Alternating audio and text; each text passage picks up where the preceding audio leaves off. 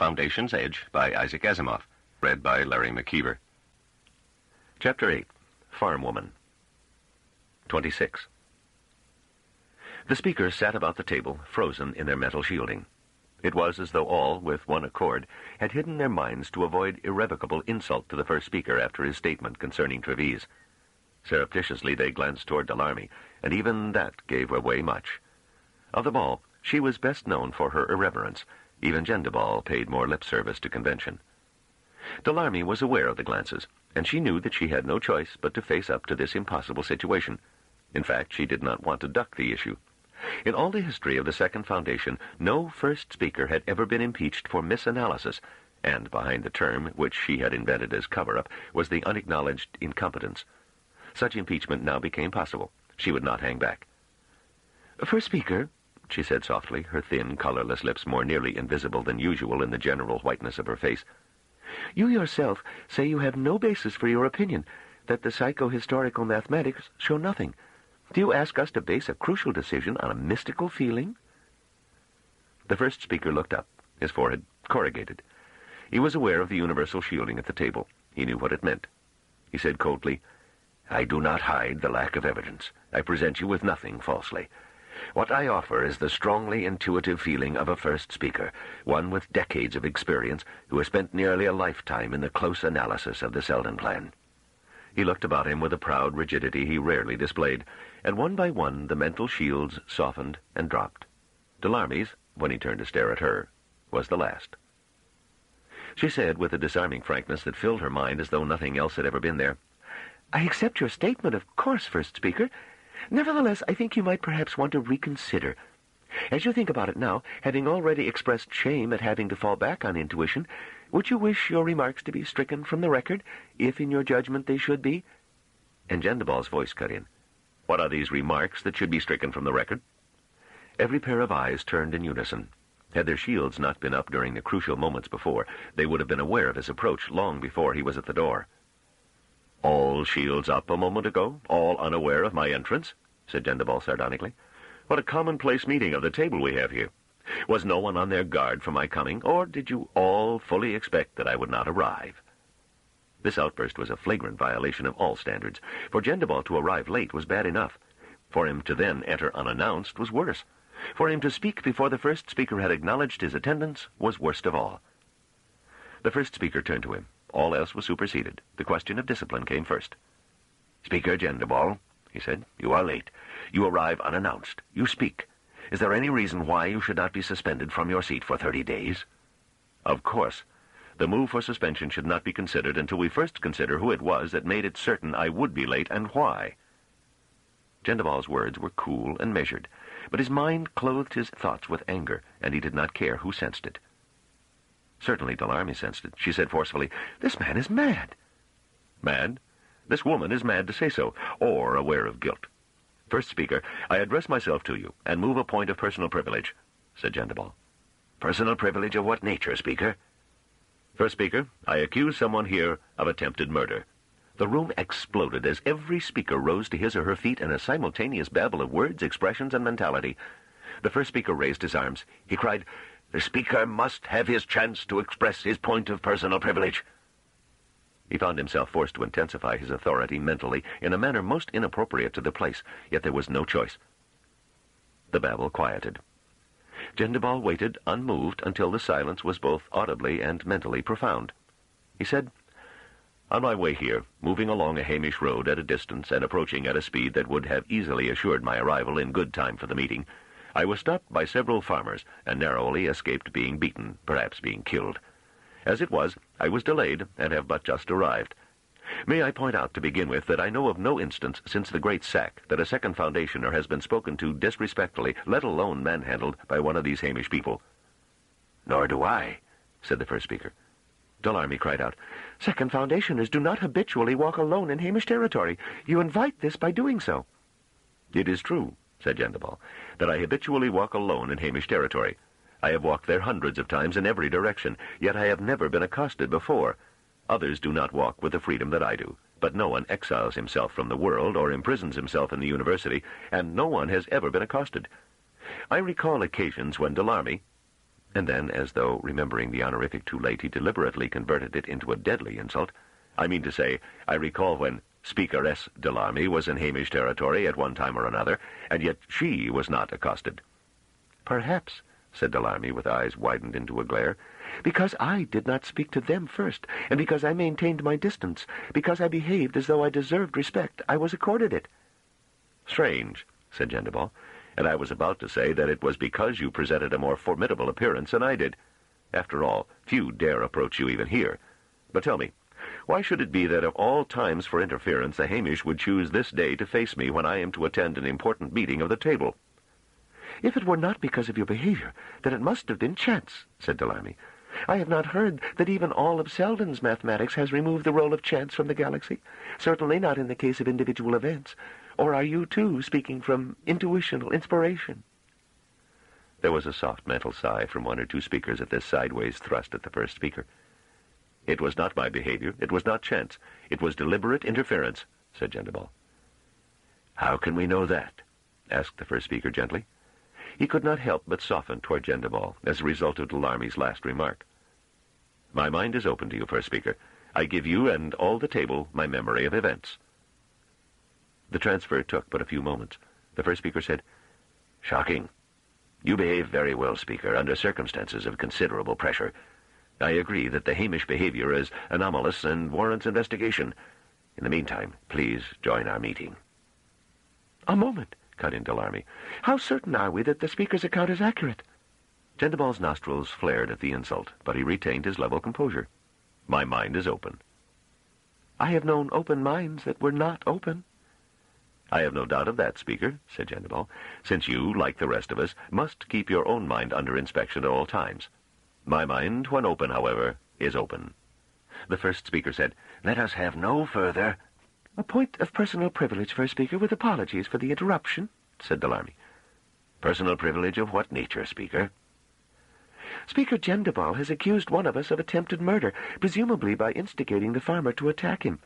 As long as the accusation is not withdrawn, I must be viewed as a possible murderer, as would every person in this room, including you, first speaker."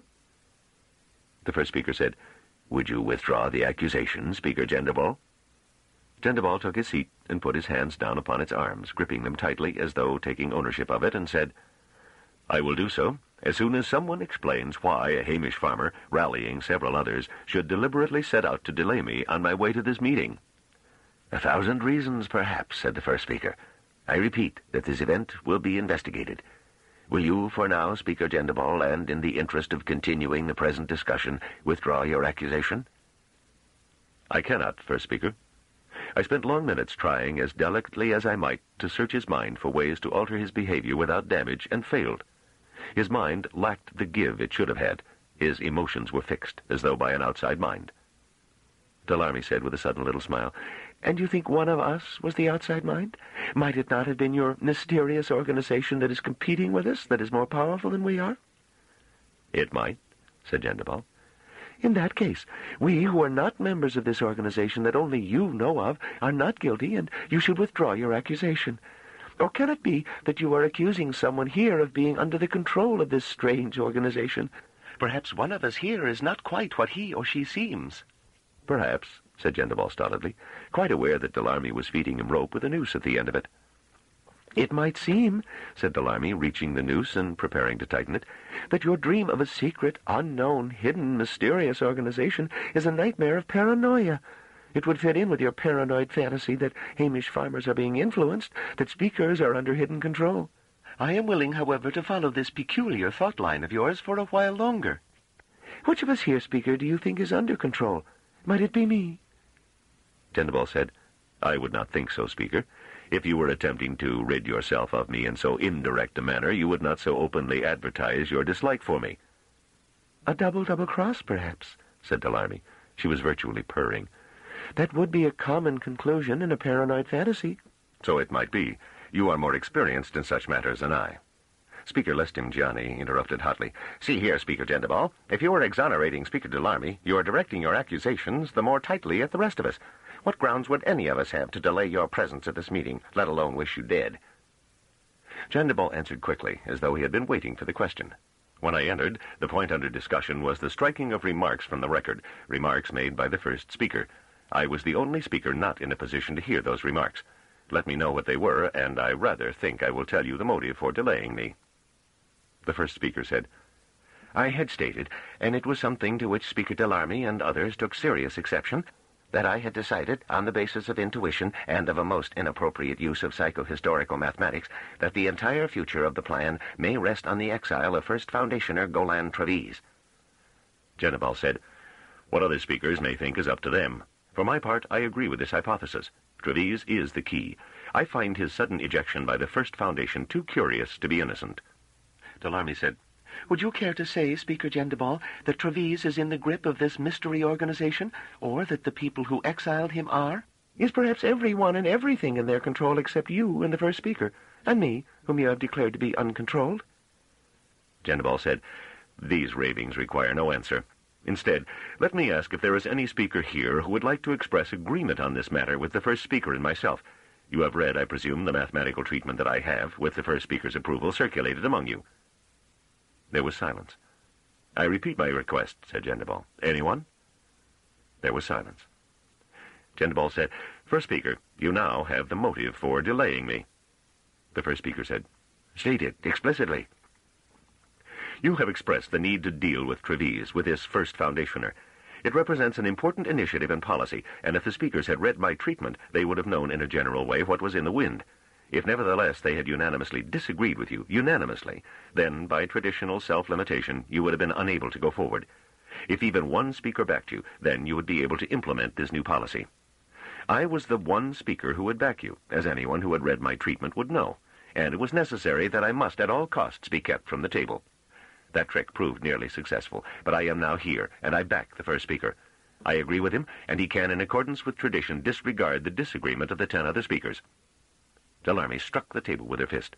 The implication is that someone knew in advance what the first speaker would advise, knew in advance that Speaker Gendibal would support it, and that all the rest would not, that someone knew what he could not have known.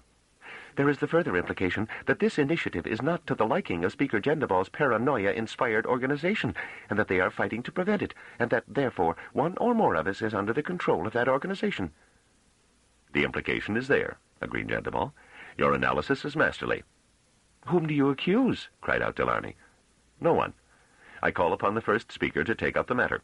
It is clear that there is someone in our organization who is working against us.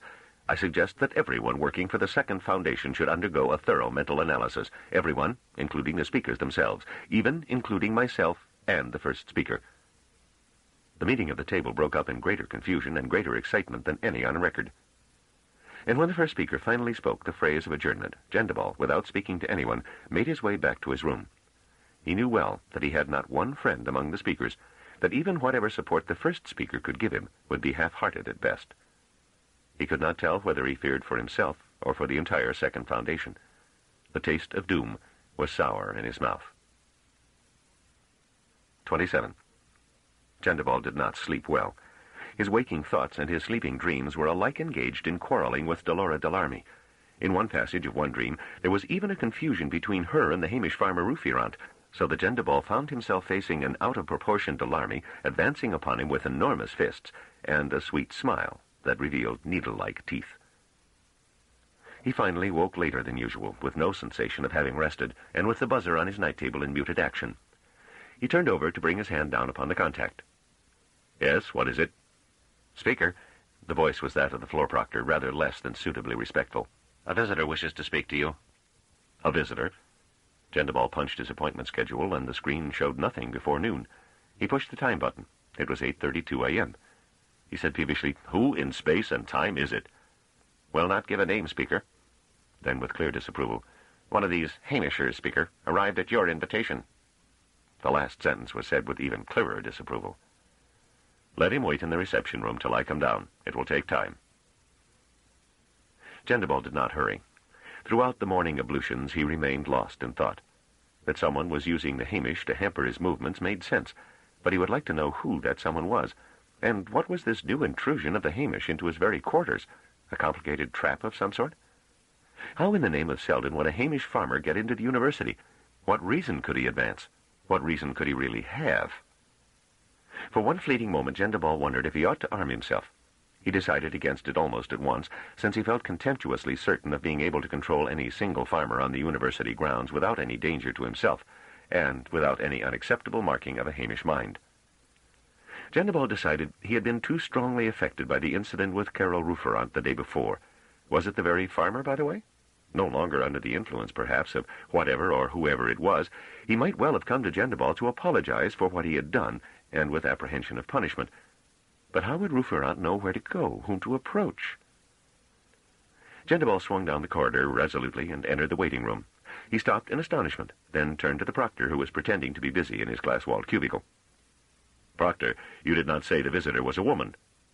The proctor said quietly, "Speaker, I said a Hamisher. You did not ask further." "Minimal information, Proctor. I must remember that as one of your characteristics." And he must check to see if the proctor was a Delarmy appointee.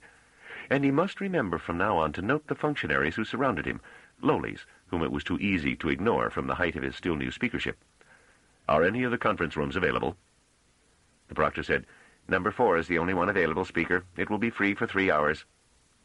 He glanced briefly at the Hamish woman, then at Gendibal with blank innocence.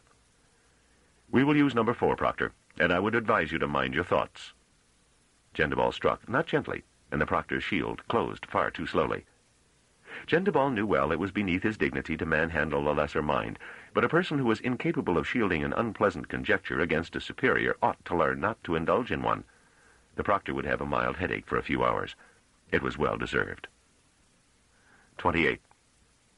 Her name did not spring immediately to mind, and Gendibal was in no mood to delve deeper. She could scarcely expect him to remember in any case. He said peevishly, "You are?"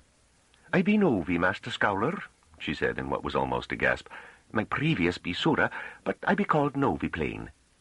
"Yes, Novi. We met yesterday. I remember now. I have not forgotten that you came to my defense." He could not bring himself to use the Hamish accent on the very university grounds. "Now, how did you get here?" "Master, you said I might write letter. You said it should say, Speaker's House, Apartment 27. I self bring it, and I show the writing, my own writing, Master." She said it with a kind of bashful pride. "I ask, for whom be this writing?" "I heard your calling when you said it, that oafish baintop Rouferant. I say it be for Stor Gendibal, Master Scowler." "And they let you pass, Novi? Didn't they ask to see the letter?" "I be very frightened. I think maybe they feel gentle sorry. I said, Scowler Gendibal promised to show me place of Scowlers, and they smile. One of them at gate door say to other, and that not all he be show her. And they show me where to go, and they say not to go else place at all, or I be thrown out moment-wise." Gendibal reddened faintly. By Seldon, if he felt the need for Hamish amusement, it would not be in so open a fashion, and his choice would have been made more selectively. He looked at the Trantorian woman with an inward shake of his head. She seemed quite young, younger perhaps than hard work had made her appear. She could not be more than 25, at which age Hamish women were usually already married. She wore her dark hair in the braids that signified her to be unmarried, virginal in fact, and he was not surprised. Her performance yesterday showed her to have enormous talent as a shrew, and he doubted that a Hamishman could easily be found who would dare be yoked to her tongue and her ready fist. Nor was her appearance much of an attraction. Though she had gone to pains to make herself look presentable, her face was angular and plain, her hands red and knobby. What he could see of her figure seemed built for endurance rather than for grace. Her lower lip began to tremble under his scrutiny. He could sense her embarrassment and fright quite plainly, and felt pity. She had indeed been of use to him yesterday, and that was what counted. He said, in an attempt to be genial and soothing, "So you have come to see the place of scholars?" She opened her dark eyes wide, they were rather fine, and said, "Master, be not ironed with me, but I come to be scholar own self." "You want to be a scholar?" Gendibal was thunderstruck. "My good woman!" He paused. How on Trantor could one explain to a completely unsophisticated farm woman the level of intelligence, training, and mental stamina required to be what Trantorians called a scholar? But Sura Novi drove on fiercely. "I be a writer and a reader. I have read whole books to end and from beginning too, and I have wished to be scholar. I do not wish to be farmer's wife. I be no person for farm. I would not wed farmer or have farmer children." She lifted her head and said proudly, "I be asked many times. I always say nay. Politely, but nay." Gendibal could see plainly enough that she was lying. She had not been asked, but he kept his face straight. He said, "What will you do with your life if you do not marry?" Novi brought her hand down on the table, palm flat. "I will be scholar. I not be farm woman." "What if I cannot make you a scholar?" "Then I be nothing, and I wait to die. I be nothing in life if I be not a scholar." For a moment there was the impulse to search her mind and find out the extent of her motivation. But it would be wrong to do so. A speaker did not amuse oneself by rummaging through the helpless minds of others. There was a code to the science and technique of mental control, mentalics, as to other professions, or there should be. He was suddenly regretful he had struck out at the proctor. He said, "Why not be a farm woman, Novi?" With a little manipulation, he could make her content with that, and manipulate some Hamish lout into being happy to marry her, and she to marry him. It would do no harm. It would be a kindness. But it was against the law, and thus unthinkable. She said, "I not be. A farmer is a clod. He works with earth lumps, and he becomes earth lump. If I be farm woman, I be earth lump too. I will be timeless to read and write, and I will forget. My head," she put her hand to her temple, "will grow sour and stale. No, a scholar be different, thoughtful." She meant by the word Gendibal noted intelligent rather than considerate. "A scholar," she said, "live with books and with I forget what they be name said." She made a gesture as though she were making some sort of vague manipulations that would have meant nothing to Gendibal if he did not have her mind radiations to guide him. "Microfilms," he said. "How do you know about microfilms?" "In books I read of many things," she said proudly.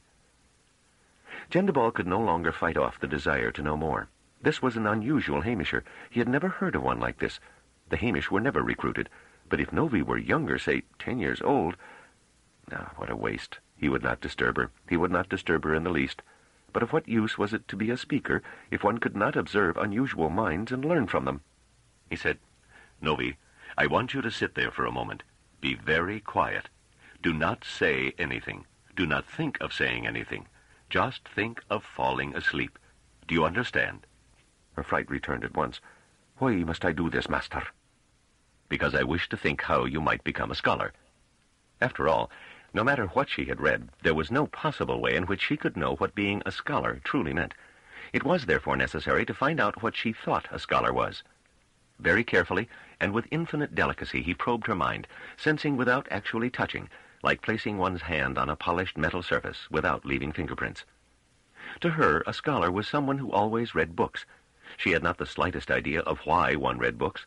For herself to be a scholar, the picture in her mind was that of doing the labor she knew, fetching, carrying, cooking, cleaning, following orders, but on the university grounds, where books were available, and where she would have time to read them, and very vaguely, to become learned.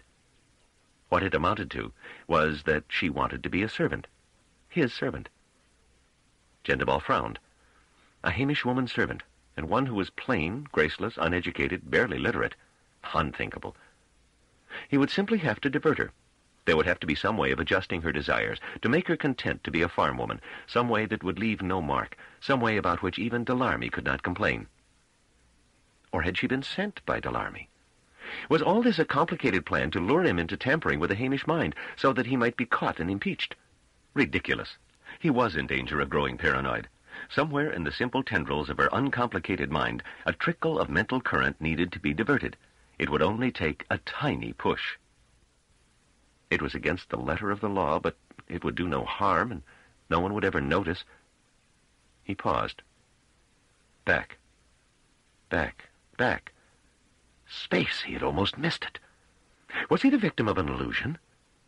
No. Now that his attention was drawn to it, he could make it out clearly. There was the tiniest tendril disarrayed, an abnormal disarray, yet it was so delicate, so ramification-free.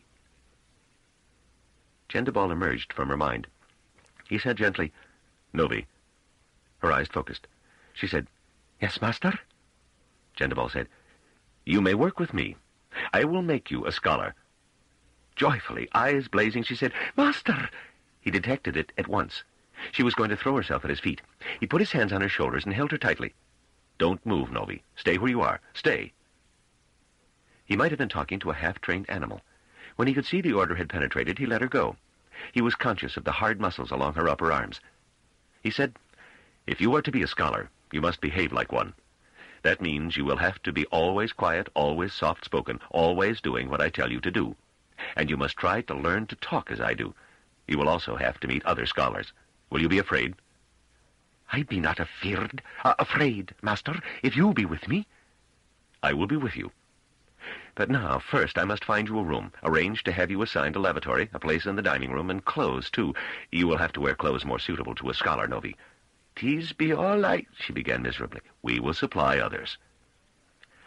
Clearly, he would have to get a woman to arrange for a new supply of clothing for Novi. He would also need someone to teach the Hamisher the rudiments of personal hygiene. After all, though the clothes she wore were probably her best, and though she had obviously spruced herself up, she still had a distinct odor that was faintly unpleasant. And he would have to make sure that the relationship between them was understood. It was always an open secret that the men, and women too, of the Second Foundation made occasional forays among the Hamish for their pleasure. If there was no interference with Hamish minds in the process, no one dreamed of making a fuss about it.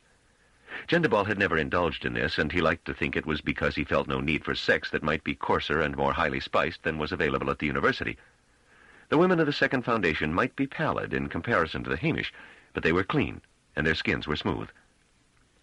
But even if the matter were misunderstood, and there were sniggers at a speaker who not only turned to the Hamish but brought one into his quarters, he would have to endure the embarrassment. As it stood, this farm woman, Sura Novi, was his key to victory in the inevitable forthcoming duel with Speaker Delarmy and the rest of the table. 29. Gendibal did not see Novi again till after dinner-time, at which time she was brought to him by the woman to whom he had endlessly explained the situation, at least the non-sexual character of the situation. She had understood, or at least did not dare show any indication of failure to understand, which was perhaps just as good. Novi stood before him now, bashful, proud, embarrassed, triumphant, all at once in an incongruous mixture.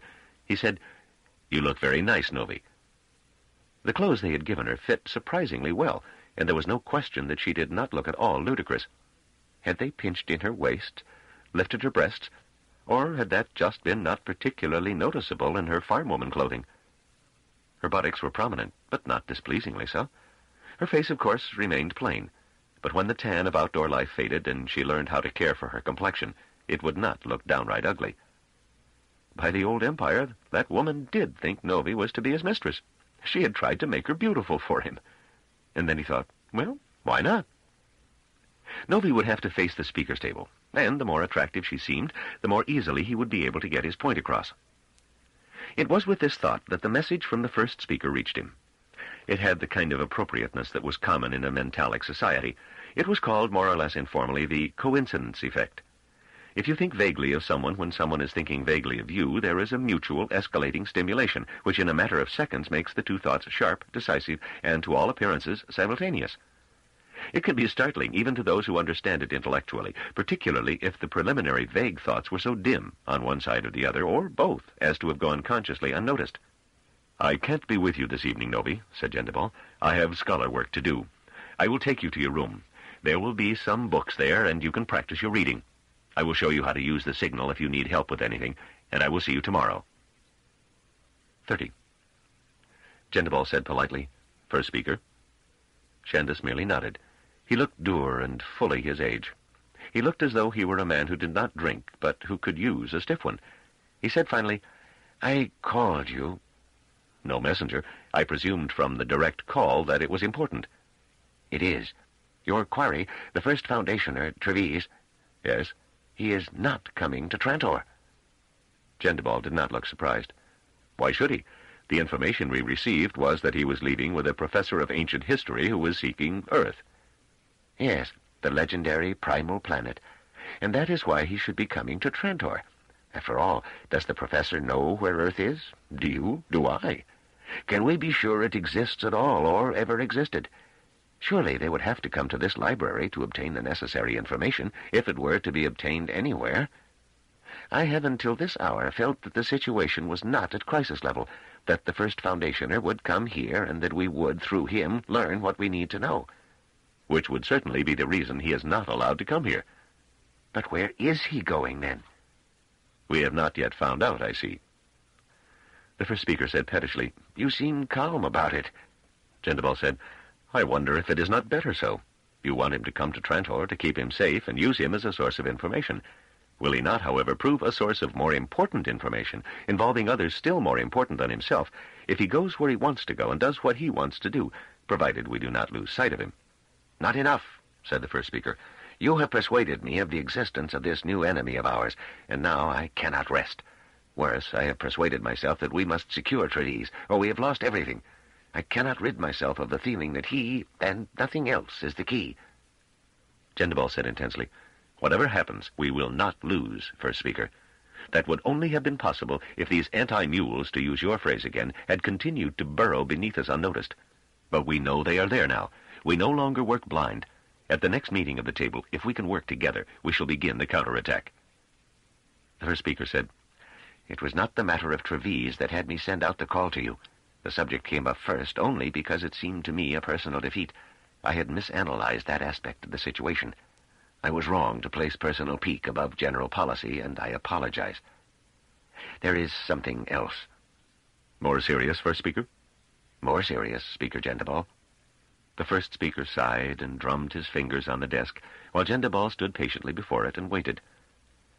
The first speaker finally said in a mild way, as though that would ease the blow, "At an emergency meeting of the table initiated by Speaker Delarmy—" "Without your consent, first speaker?" "For what she wanted, she needed the consent of only 3 other speakers, not including myself.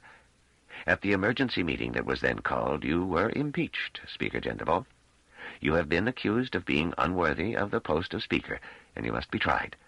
This is the first time in over 3 centuries that a bill of impeachment has been carried out against a Speaker." Gendibal said, fighting to keep down any sign of anger, "Surely you did not vote for my impeachment yourself?" "I did not, but I was alone. The rest of the table was unanimous, and the vote was 10 to 1 for impeachment. The requirement for impeachment, as you know, is 8 votes, including the first speaker, or 10 without him." "But I was not present." "You would not have been able to vote." "I might have spoken in my defense." "Not at that stage. The precedents are few but clear. Your defense will be at the trial, which will come as soon as possible, naturally." Gendibal bowed his head in thought. Then he said, "This does not concern me overmuch, first speaker. Your initial instinct, I think, was right. The matter of Trevize takes precedence. May I suggest you delay the trial on that ground?" The first speaker held up his hand. "I don't blame you for not understanding the situation, Speaker. Impeachment is so rare an event that I myself have been forced to look up the legal procedures involved. Nothing takes precedence. We are forced to move directly to the trial, postponing everything else." Gendibal placed his fists on the desk and leaned toward the first speaker. "You are not serious?" "It is the law." "The law can't be allowed to stand in the way of a clear and present danger." "To the table, Speaker Gendibal. You are the clear and present danger. No, listen to me. The law that is involved is based on the conviction that nothing can be more important than the possibility of corruption or the misuse of power on the part of a speaker." "But I am guilty of neither, first speaker, and you knew it. This is a matter of personal vendetta on the part of Speaker Delarmy. If there is misuse of power, it is on her part. My crime is that I have never labored to make myself popular, I admit that much, and I have paid too little attention to fools who are old enough to be senile but young enough to have power." "Like myself, Speaker?" Gendibal sighed. "You see, I've done it again. I don't refer to you, first speaker." "Very well, then. Let us have an instant trial, then. Let us have it tomorrow. Better yet, tonight. Let us get it over with, and then pass on to the matter of Trevize. We dare not wait." The first speaker said, "Speaker Gendibal, I don't think you understand the situation. We have had impeachments before. Not many, just 2. Neither of those resulted in a conviction. You, however, will be convicted. You will then no longer be a member of the table, and you will no longer have a say in public policy. You will not, in fact, even have a vote at the annual meeting of the Assembly." "And you will not act to prevent that?" "I cannot. I will be voted down unanimously. I will then be forced to resign, which I think is what the speakers would like to see." "And Delarmy will become first speaker?" "That is certainly a strong possibility." "But that must not be allowed to happen." "Exactly. Which is why I will have to vote for your conviction." Gendibal drew a deep breath. "I still demand an instant trial." "You must have time to prepare your defense." "What defense? They will listen to no defense. Instant trial." "The table must have time to prepare their case." They have no case and will want none. They have me convicted in their minds and will require nothing more. In fact, they would rather convict me tomorrow than the day after, and tonight rather than tomorrow. Put it to them." The first speaker rose to his feet. They faced each other across the desk. The first speaker said, "Why are you in such a hurry?" "The matter of Trevize will not wait. Once you are convicted, and I am rendered feeble in the face of a table united against me, what will have been accomplished?" Gendibal said in an intense whisper, "Have no fears. Despite everything, I will not be convicted." Chapter 9. Hyperspace. 31. Trevize said, "Are you ready, Janov?" Pelorat looked up from the book he was viewing and said, "You mean for the jump, old fellow?" "For the hyperspatial jump, yes." Pelorat swallowed. "Now, you're sure that it will be in no way uncomfortable? I know it's a silly thing to fear, but the thought of having myself reduced to incorporeal tachyons, which no one has ever seen or detected—" "Come, Janov, it's a perfected thing, upon my honor. The jump has been in use for 22,000 years, as you explained, and I've never heard of a single fatality in hyperspace. We might come out of hyperspace in an uncomfortable place, but then the accident would happen in space, not while we are composed of tachyons. Small consolation, it seems to me. We won't come out in error, either. To tell you the truth, I was thinking of carrying it through without telling you, so that you would never know it had happened. On the whole, though, I felt it would be better if you experienced it consciously, saw that it was no problem of any kind, and could forget it totally henceforward." "Well," said Pelorat dubiously, "I suppose you're right, but honestly, I'm in no hurry. I assure you—" No, old fellow, I accept your assurances unequivocally. It's just that— Did you ever read Santorestal, Matt?" "Of course, I'm not illiterate." Certainly, I should not have asked. Do you remember it?" "Neither am I an amnesiac." "I seem to have a talent for offending. All I mean is that I keep thinking of the scenes where Santorestal and his friend Ban have gotten away from Planet 17 and are lost in space. I think of those perfectly hypnotic scenes among the stars, lazily moving along in deep silence, in changelessness, in— Never believed it, you know. I loved it, and I was moved by it, but I never really believed it. But now, after I got used to just the notion of being in space, I'm experiencing it, and it's silly, I know, but I don't want to give it up. It's as though I'm Santorestal—" "And I'm Ban," said Trevize, with just an edge of impatience. "In a way, the small scattering of dim stars out there are motionless, except our sun, of course, which must be shrinking, but which we don't see. The galaxy retains its dim majesty, unchanging. Space is silent, and I have no distractions." "Except me." "Except you. But then, Golan, dear chap, talking to you about Earth and trying to teach you a bit of prehistory has its pleasures, too. I don't want that to come to an end, either." "It won't. Not immediately, at any rate. You don't suppose we'll take the jump and come through on the surface of a planet, do you? We'll still be in space, and the jump will have taken no measurable time at all. It may well be a week before we make surface of any kind, so do relax." "By surface, you surely don't mean Gaia. We may be nowhere near Gaia when we come out of the jump." "I know that, Janov, but we'll be in the right sector if your information is correct. If it isn't, well—" Pelorat shook his head glumly. "How will being in the right sector help if we don't know Gaia's coordinates?" Trevize said, "Janov, suppose you were on Terminus, heading for the town of Argyropol, and you didn't know where that town was, except that it was somewhere on the isthmus. Once you were on the isthmus, what would you do?" Pelorat waited cautiously, as though feeling there must be a terribly sophisticated answer expected of him. Finally, giving up, he said, "I suppose I'd ask somebody." "Exactly. What else is there to do? Now, are you ready?" "You mean now?"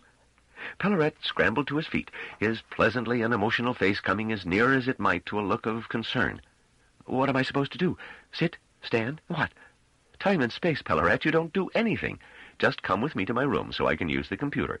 Then sit or stand or turn cartwheels, whatever will make you most comfortable. My suggestion is that you sit before the view screen and watch it. It's sure to be interesting. Come." They stepped along the short corridor to Trevize's room, and he seated himself at the computer. "Would you like to do this, Janov?" he asked suddenly. "I'll give you the figures, and all you do is think them. The computer will do the rest." Pelorat said, "No, thank you. The computer doesn't work well with me somehow. I know you say I just need practice, but I don't believe that. There's something about your mind, Golan." "Don't be foolish." No. That computer just seems to fit you. You and it seem to be a single organism when you're hooked up. When I'm hooked up, there are two objects involved, Janov Pelorat and a computer. It's just not the same." "Ridiculous," said Trevize. But he was vaguely pleased at the thought and stroked the handrest of the computer with loving fingertips. "So I'd rather watch," said Pelorat. "I mean, I'd rather it didn't happen at all, but as long as it will, I'd rather watch." He fixed his eyes anxiously on the view screen and on the foggy galaxy with the thin powdering of dim stars in the foreground. "Let me know when it's about to happen." Slowly he backed against the wall and braced himself. Trevize smiled. He placed his hands on the rests and felt the mental union. It came more easily day by day, and more intimately, too, and however he might scoff at what Pelorat said, he actually felt it. It seemed to him he scarcely needed to think of the coordinates in any conscious way. It almost seemed the computer knew what he wanted without the conscious process of telling. It lifted the information out of his brain for itself. But Trevize told it, and then asked for a 2-minute interval before the jump. "All right, Janov, we have 2 minutes. 120, 115, 110. Just watch the view screen." Pelorat did, with a slight tightness about the corners of his mouth and with a holding of his breath. Trevize said softly, 15, 10, 5, 4, 3, 2, 1, 0. With no perceptible motion, no perceptible sensation, the view on the screen changed. There was a distinct thickening of the starfield, and the galaxy vanished. Pelorat started and said, "Was that it?" "Was what it? You flinched, but that was your fault. You felt nothing, admit it." "I admit it." "Then that's it. Way back when hyperspatial travel was relatively new, according to the books anyway, there would be a queer internal sensation, and some people felt dizziness or nausea. It was perhaps psychogenic, perhaps not. In any case, with more and more experience with hyperspatiality and with better equipment, that decreased. With a computer like the one on board this vessel, any effect is well below the threshold of sensation. At least I find it so." "And I do too, I must admit. Where are we, Golan?" "Just a step forward, in the Calganian region. There's a long way to go yet, and before we make another move, we'll have to check the accuracy of the jump." "What bothers me is, where's the galaxy?" "All around us, Janov. We're well inside it now. If we focus the view screen properly, we can see the more distant parts of it as a luminous band across the sky." "The Milky Way," Pelorat cried out joyfully. "Almost every world describes it in their sky, but it's something we don't see on Terminus. Show it to me, old fellow." The view screen tilted, giving the effect of a swimming of the starfield across it, and then there was a thick, pearly luminosity nearly filling the field. The screen followed it around as it thinned, then swelled again. Trevize said it's thicker in the direction of the center of the galaxy. Not as thick or as bright as it might be, however, because of the dark clouds and the spiral arms. You see something like this from most inhabited worlds. "And from Earth, too." "There's no distinction. That would not be an identifying characteristic." "Of course not. But you know, you haven't studied the history of science, have you?" "Not really, though I've picked up some of it naturally. Still, if you have questions to ask, don't expect me to be an expert." "It's just that making this jump has put me in mind of something that has always puzzled me. It's possible to work out a description of the universe in which hyperspatial travel is impossible, and in which the speed of light traveling through a vacuum is the absolute maximum where speed is concerned." "Certainly." "Under those conditions, the geometry of the universe is such that it's impossible to make the trip we have just undertaken in less time than a ray of light would make it. And if we did it at the speed of light, our experience of duration would not match that of the universe generally. If this spot is, say, 40 parsecs from Terminus, then if we had gotten here at the speed of light, we would have felt no time lapse. But on Terminus, and in the entire galaxy, about 130 years would have passed. Now, we have made a trip, not at the speed of light, but at thousands of times the speed of light, actually, and there has been no time advance anywhere. At least I hope not." Trevize said, "Don't expect me to give you the mathematics of the Olangian hyperspatial theory to you. All I can say is that if you had traveled at the speed of light within normal space, time would indeed have advanced at the rate of 3.26 years per parsec, as you described. The so-called relativistic universe, which humanity has understood as far back as we can probe into prehistory, though that's not your department, I think, remains, and its laws have not been repealed. In our hyperspatial jumps, however, we do something outside the conditions under which relativity operates, and the rules are different. Hyperspatially, the galaxy is a tiny object, ideally a non-dimensional dot, and there are no relativistic effects at all. In fact, in the mathematical formulations of cosmology, there are two symbols for the galaxy. G sub r for the relativistic galaxy, where the speed of light is a maximum, and G sub h for the hyperspatial galaxy, where speed does not really have a meaning. Hyperspatially, the value of all speed is 0, and we do not move. With reference to space itself, speed is infinite. I can't explain things a bit more than that.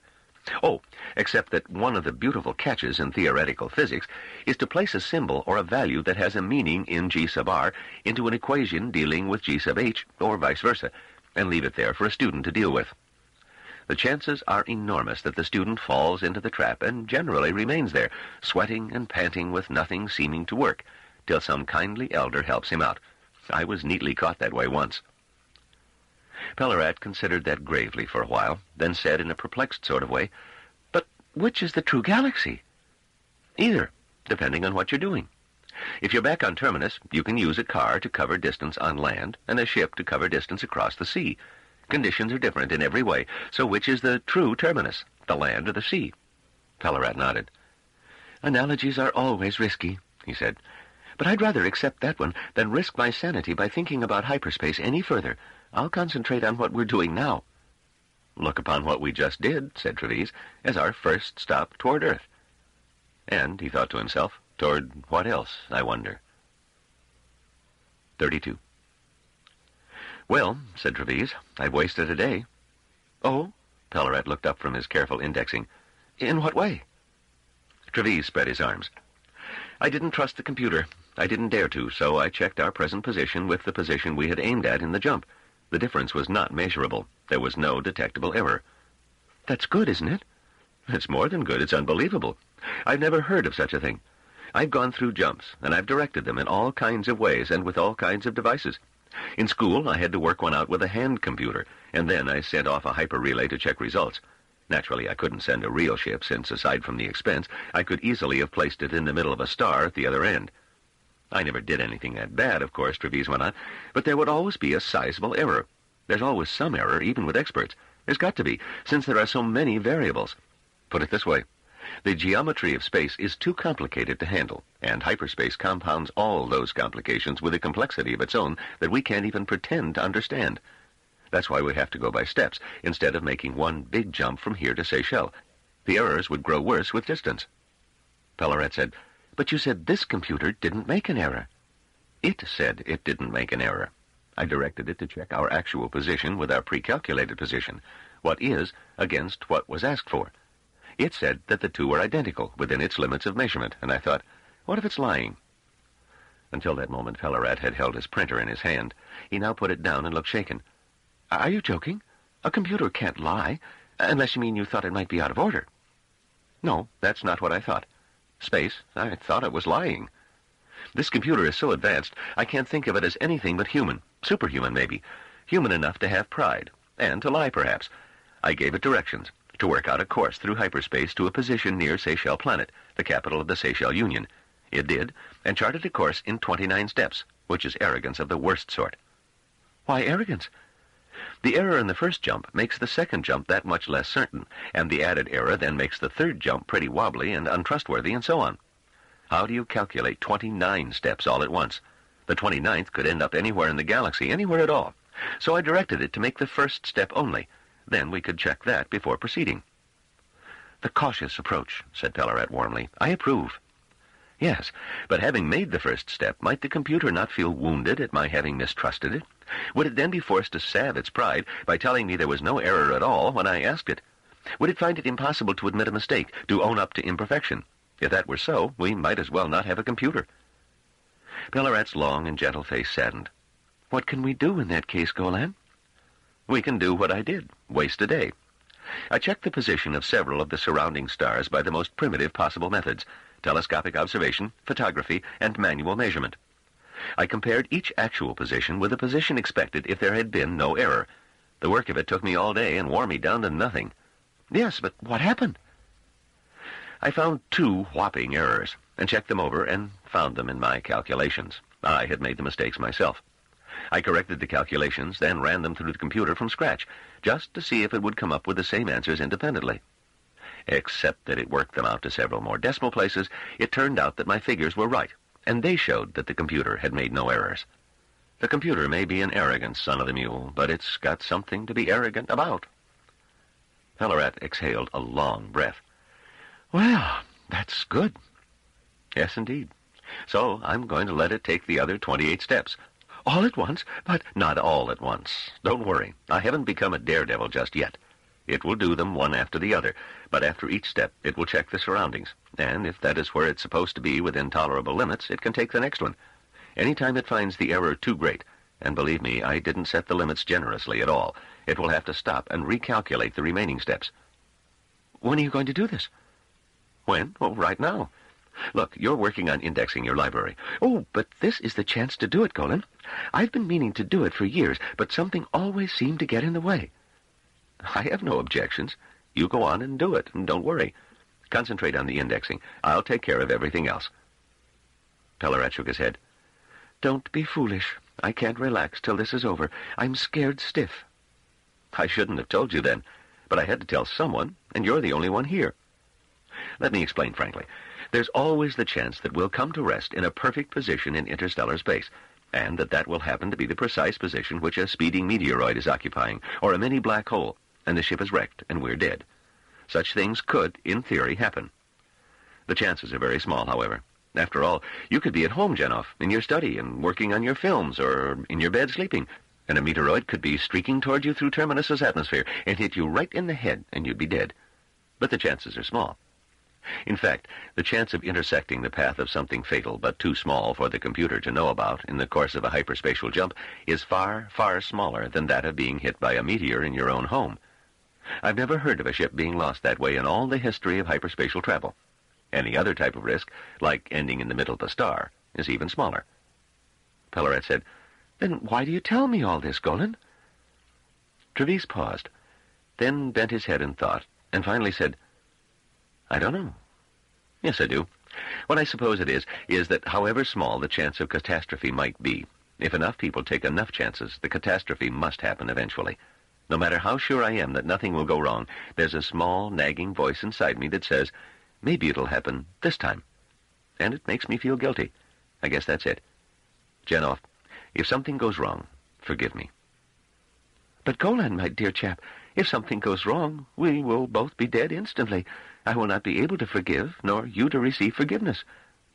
I understand that, so forgive me now, will you? Pelorat smiled. I don't know why, but this cheers me up. There's something pleasantly humorous about it. Of course, Golan, I'll forgive you. There are plenty of myths about some form of afterlife in world literature, and if there should happen to be such a place, about the same chance as landing in a mini black hole, I suppose, or less, and we both turn up in the same one, then I will bear witness that you did your honest best and that my death should not be laid at your door. Thank you. Now I'm relieved. I'm willing to take my chance, but I did not enjoy the thought of you taking my chance as well. Pelorat wrung the other's hand. You know, Golan, I've only known you less than a week, and I suppose I shouldn't make hasty judgments in these matters, but I think you're an excellent chap. And now, let's do it and get it over with. Absolutely. All I have to do is touch that little contact. The computer has its instructions, and it's just waiting for me to say, start. Would you like to? Never. It's all yours. It's your computer. Very well. And it's my responsibility. I'm still trying to duck it, you see. Keep your eye on the screen. With a remarkably steady hand, and with his smile looking utterly genuine, Trevize made contact. There was a momentary pause, and then the starfield changed. And again. And again. The stars spread steadily thicker and brighter over the view screen. Pelorat was counting under his breath. At 15, there was a halt, as though some piece of apparatus had jammed. Pelorat whispered, clearly afraid that any noise might jar the mechanism fatally. What's wrong? What's happened? Trevize shrugged. I imagine it's recalculating. Some object in space is adding a perceptible bump to the general shape of the overall gravitational field. Some object not taken into account. Some uncharted dwarf star or rogue planet. Dangerous? Since we're still alive, it's almost certainly not dangerous. A planet could be 100 million kilometers away and still introduce a large enough gravitational modification to require recalculation. A dwarf star could be 10 billion kilometers away and... The screen shifted again, and Trevize fell silent. It shifted again, and again. Finally, when Pelorat said, 28, there was no further motion. Trevize consulted the computer. We're here, he said. I counted the first jump as 1, and in this series I started with 2. That's 28 jumps altogether. You said 29. The recalculation at jump 15 probably saved us 1 jump. I can check with the computer if you wish, but there's really no need. We're in the vicinity of Seychelles Planet. The computer says so, and I don't doubt it. If I were to orient the screen properly, we'd see a nice, bright sun, but there's no point in placing a needless strain on its screening capacity. Seychelles Planet is the 4th one out, and it's about 3.2 million kilometers away from our present position, which is about as close as we want to be at a jump conclusion. We can get there in 3 days, 2 if we hurry. Trevize drew a deep breath and tried to let the tensions drain. "Do you realize what this means, Janov?" he said. "Every ship I've ever been in or heard of would have made those jumps with at least a day in between for painstaking calculation and rechecking, even with a computer. The trip would have taken nearly a month. Or perhaps 2 or 3 weeks if they were willing to be reckless about it. We did it in half an hour. When every ship is equipped with a computer like this one," Pelorat said, "I wonder why the mayor let us have a ship this advanced. It must be incredibly expensive." "It's experimental," said Trevize dryly. "Maybe the good woman was perfectly willing to have us try it out and see what deficiencies might develop." "Are you serious?" "Don't get nervous. After all, there's nothing to worry about. We haven't found any deficiencies. I wouldn't put it past her, though. Such a thing would put no great strain on her sense of humanity. Besides, she hasn't trusted us with offensive weapons, and that cuts the expense considerably." Pelorat said thoughtfully, "It's the computer I'm thinking about. It seems to be adjusted so well for you, and it can't be adjusted that well for everyone. It just barely works with me." "So much the better for us that it works so well with one of us." "Yes, but is that merely chance?" "What else, Janov?" "Surely the mayor knows you pretty well." "I think she does, the old battlecraft." "Might she not have had a computer designed particularly for you?" "Why?" "I just wonder if we're not going where the computer wants to take it." Trevize stared. "You mean that while I'm connected to the computer, it is the computer and not me who is in real charge?" "I just wonder." "That is ridiculous. Paranoid. Come on, Janov." Trevize turned back to the computer to focus Seychelles Planet on the screen and to plot a normal space course to it. Ridiculous. But why had Pelorat put the notion into his head? Chapter 10. Table. 33. 2 days had passed, and Gendibal found himself not so much heavy-hearted as enraged. There was no reason why there could not have been an immediate hearing. Had he been unprepared, had he needed time, they would have forced an immediate hearing on him, he was sure. But since there was nothing more facing the Second Foundation than the greatest crisis since the mule, they wasted time, and to no purpose but to irritate him. They did irritate him, and by Seldon that would make his counterstroke the heavier. He was determined on that. He looked about him. The anteroom was empty. It had been like that for 2 days now. He was a marked man, a speaker whom all knew would, by means of an action unprecedented in the 5-century history of the Second Foundation, soon lose his position. He would be demoted to the ranks, demoted to the position of a Second Foundationer, plain and simple. It was one thing, however, and a very honored thing, to be a Second Foundationer of the ranks, particularly if one held a respectable title, as Gendibal might even after the impeachment. It would be quite another thing to have once been a speaker and to have been demoted. It won't happen, though, thought Gendibal savagely, even though for 2 days he had been avoided. Only Soranovi treated him as before, but she was too naive to understand the situation. To her, Gendibal was still master. It irritated Gendibal that he found a certain comfort in this. He felt ashamed when he began to notice that his spirits rose when he noticed her gazing at him worshipfully. Was he becoming grateful for gifts that small? A clerk emerged from the chamber to tell him that the table was ready for him, and Gendibal stalked in. The clerk was one Gendibal knew well. He was one who knew to the tiniest fraction the precise gradation of civility that each speaker deserved. At the moment, that, accorded Gendibal, was appallingly low. Even the clerk thought him as good as convicted. They were all sitting about the table gravely, wearing the black robes of judgment. First Speaker Shandus looked a bit uncomfortable, but he did not allow his face to crease into the smallest touch of friendliness. Delarmy, one of the 3 speakers who were women, did not even look at him. The first speaker said, "Speaker Stor Gendibal, you have been impeached for behaving in a manner unbecoming a speaker. You have, before us all, accused the table, vaguely and without evidence, of treason and attempted murder. You have implied that all second foundationers, including the speakers and the first speaker, require a thorough mental analysis to ascertain who among them are no longer to be trusted. Such behavior breaks the bonds of community, without which the second foundation cannot control an intricate and potentially hostile galaxy, and without which they cannot build with surety a viable second empire. Since we have all witnessed those offenses, we will forego the presentation of a formal case for the prosecution. We will therefore move directly to the next stage. Speaker Stor Gendibal, do you have a defense? Now Delaarme, still not looking at him, allowed herself a small, cat-like smile. Gendibal said, "If truth be considered defense, I have one. There are grounds for suspecting a breach of security. That breach may involve the mental control of one or more second foundationers, not excluding members here present, and this has created a deadly crisis for the second foundation. If indeed you hasten this trial because you cannot waste time, you may all perhaps dimly recognize the seriousness of the crisis. But in that case, why have you wasted 2 days after I had formally requested an immediate trial? I submit that it is this deadly crisis that has forced me to say what I have said.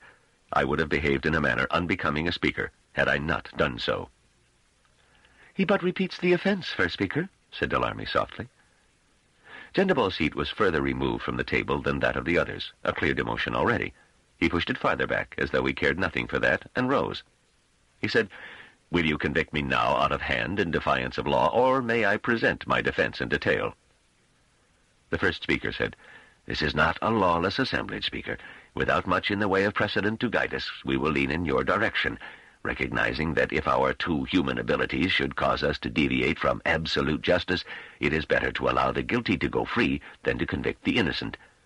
Therefore, although the case before us is so grave that we may not lightly allow the guilty to go free, we will permit you to present your case in such manner as you wish, and for as long as you require, until it is decided by unanimous vote, including my own," and he raised his voice at that phrase, "that enough has been heard."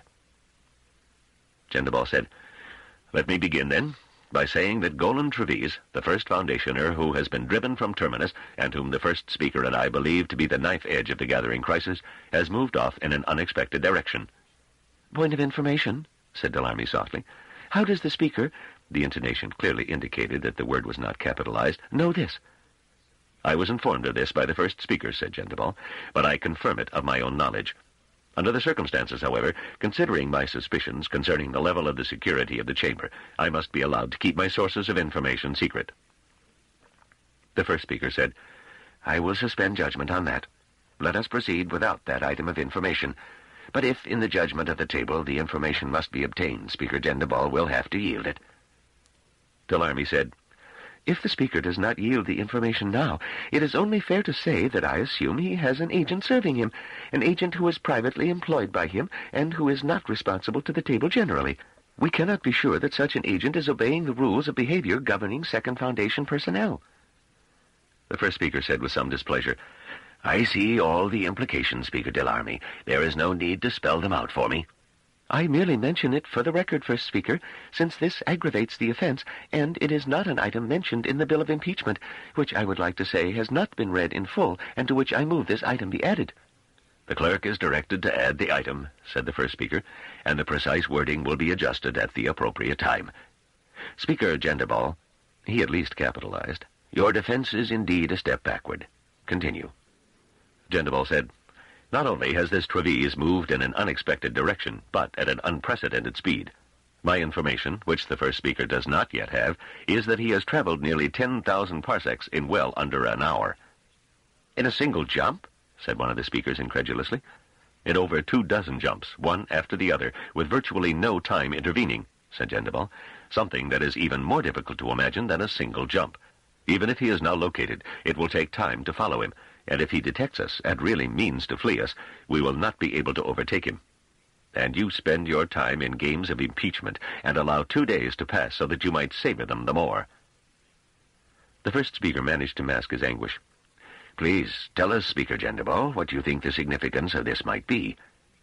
"It is an indication, First Speaker, of the technological advances that are being made by the First Foundation, who are far more powerful now than they were in the time of Prime Palver. We could not stand up against them if they found us and were free to act." Speaker Delaarme rose to her feet. she said. "First Speaker, our time is being wasted with irrelevancies. We are not children to be frightened with tales by Grandmother Space Warp. It does not matter how impressive the machinery of the First Foundation is, when in any crisis their minds will be in our control." "What do you have to say to that, Speaker Gendibal?" asked the First Speaker. "Merely that we will come to the matter of minds in due course. For the moment, I merely wish to stress the superior and increasing technological might of the First Foundation." The First Speaker said, "Pass on to the next point, Speaker Gendibal. Your first point, I must tell you, does not impress me as very pertinent to the matter contained in the bill of impeachment." There was a clear gesture of agreement from the table generally. Gendibal said, "I pass on. Trevize has a companion in his present journey." He paused momentarily to consider pronunciation. "One Janov Pelorat, a rather ineffectual scholar who has devoted his life to tracking down myths and legends concerning Earth." "You know all this about him? Your hidden source, I presume?" said Delarmy, who had settled into a role of prosecutor with a clear feeling of comfort. "Yes, I know all this about him," said Gendibal stolidly. "A few months ago, the mayor of Terminus, an energetic and capable woman, grew interested in this scholar for no clear reason, and so I grew interested too, as a matter of course. Nor have I kept this to myself. All the information I have gained has been made available to the First Speaker." "I bear witness to that," said the First Speaker in a low voice. An elderly speaker said, "What is this Earth? Is it the world of origin we keep coming across in fables, the one they made a fuss about in old imperial times?" Gendibal nodded. "In the tales of Grandmother's Space Warp, as Speaker Delarmy would say. I suspect it was Pelorat's dream to come to Trantor to consult the Galactic Library in order to find information concerning Earth that he could not obtain in the interstellar library service available on Terminus. When he left Terminus with Trevize, he must have been under the impression that that dream was to be fulfilled. Certainly we were expecting the two, and counted on having the opportunity to examine them to our own profit. As it turns out, and as you all know by now, they are not coming. They have turned off to some destination that is not yet clear, and for some reason that is not yet known." Delarmy's round face looked positively cherubic as she said, "And why is this disturbing? We are no worse off for their absence, surely. Indeed, since they dismiss us so easily, we can deduce that the First Foundation does not know the true nature of Trantor, and we can applaud the handiwork of Preem Palver." Gendibal said, "If we thought no further, we might indeed come to such a comforting solution. Could it be, though, that the turn-off was not the result of any failure to see the importance of Trantor? Could it be that the turn-off resulted from anxiety lest Trantor, by examining these two men, see the importance of Earth?" There was a stir about the table. "Anyone," said Delarmy coldly, "can invent formidable-sounding propositions and couch them in balanced sentences. But do they make sense when you do invent them? Why should anyone care what we of the Second Foundation think of Earth? Whether it is the true planet of origin, or whether it is a myth, or whether there is no one place of origin to begin with, is surely something that should interest only historians, anthropologists, and folk-tale collectors such as this Pelorat of yours. Why us?" "Why, indeed," said Gendibal. "How is it, then, that there are no references to Earth in the library?" For the first time, something in the atmosphere that was other than hostility made itself felt about the table. Delarmy said, "Aren't there?" Gendibal said quite calmly, "When word first reached me that Trevize and Pelorat might be coming here in search of information concerning Earth, I, as a matter of course, had our library computer make a listing of documents containing such information. I was mildly interested when it turned up nothing. Not minor quantities, not very little. Nothing. But then you insisted I wait for 2 days before this hearing could take place, and at the same time my curiosity was further piqued by the news that the First Foundationers were not coming here after all. I had to amuse myself somehow. While the rest of you therefore were, as the saying goes, sipping wine while the house was falling, I went through some history books in my own possession. I came across passages that specifically mentioned some of the investigations on the origin question in late imperial times. Particular documents, both printed and filmed, were referred to and quoted from. I returned to the library and made a personal check for those documents. I assure you, there was nothing." Delarmy said, "Even if this is so, it need not be surprising. If Earth is indeed a myth, then I would find it in mythological references. If it were a story of Grandmother Space Warp, I would find it in the collected tales of Grandmother Space Warp. If it were a figment of the diseased mind, I would find it under psychopathology. The fact is that something about Earth exists, or you would not all have heard of it, and indeed immediately recognized it as the name of the putative planet of origin of the human species. Why, then, is there no reference to it in the library anywhere? Delarmy was silent for a moment, and another speaker interposed. He was Leonis Cheng, a rather small man with an encyclopedic knowledge of the minutiae of the Seldon plan and a rather myopic attitude toward the actual galaxy. His eyes tended to blink rapidly when he spoke. He said, "It is well known that the Empire in its final days attempted to create an imperial mystique by soft-peddling all interest in pre-imperial times." Gendibal nodded. Soft-peddled is the precise term, Speaker Cheng. That is not equivalent to destroying evidence. As you should know better than anyone, another characteristic of imperial decay was a sudden interest in earlier and presumably better times. I have just referred to the interest in the origin question in Hari Seldon's time.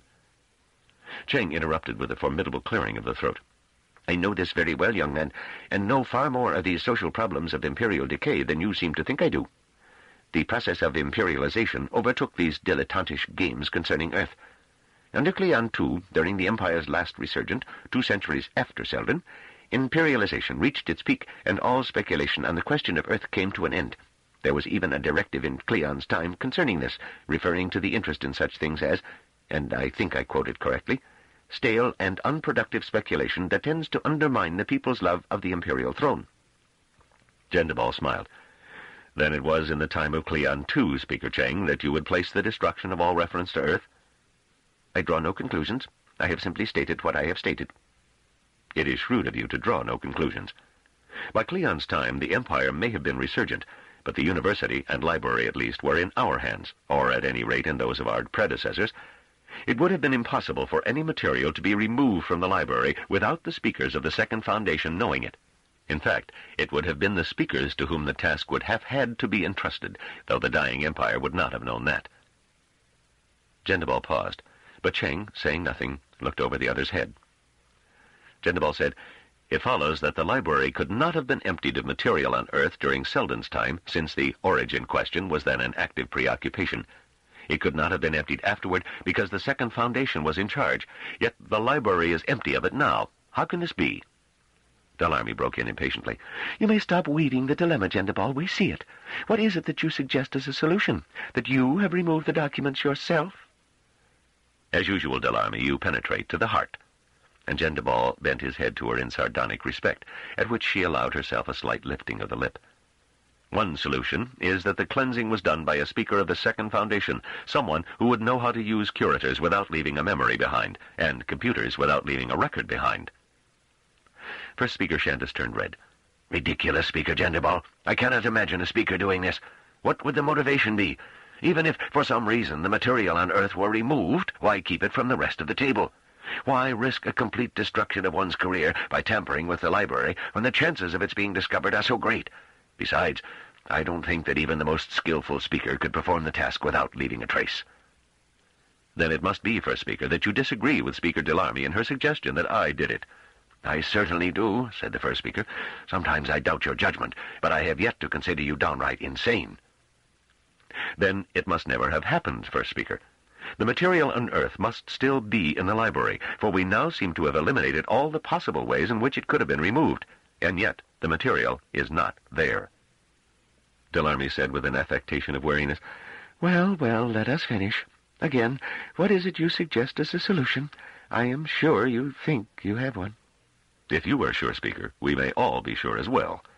My suggestion is that the library was cleansed by someone of the Second Foundation who was under the control of a subtle force from outside the Second Foundation.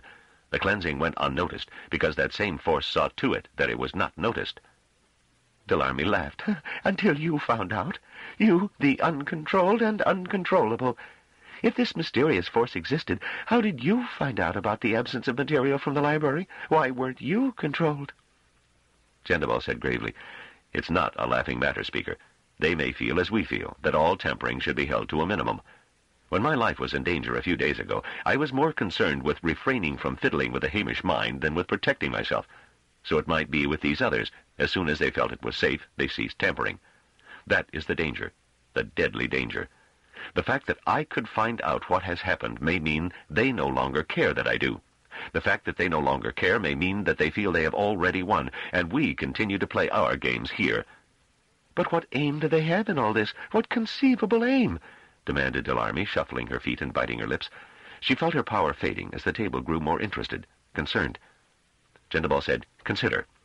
The First Foundation, with its enormous arsenal of physical power, is searching for Earth. They pretend to send out 2 exiles, hoping we will think that is all they are. But would they equip them with ships of unbelievable power, ships that can move 10,000 parsecs in less than an hour, if that's all that they were? As for the Second Foundation, we have not been searching for Earth, and clearly steps have been taken without our knowledge to keep any information of Earth away from us. The First Foundation is now so close to finding Earth, and we are so far from doing so that—" Gendibal paused, and Delarmy said, "That what? Finish your childish tale. Do you know anything, or don't you?" "I don't know everything, Speaker. I have not penetrated the total depth of the web that is encircling us, but I know the web is there. I don't know what the significance of finding Earth might be, but I am certain the Second Foundation is in enormous danger, and with it, the Seldon Plan and the future of all humanity." Delarmy rose to her feet. She was not smiling, and she spoke in a tense but tightly controlled voice. "Trash! First Speaker, put an end to this. What is at issue is the accused behavior. What he tells us is not only childish, but irrelevant. He cannot extenuate his behavior by building a cobwebbery of theories that make sense only in his own mind.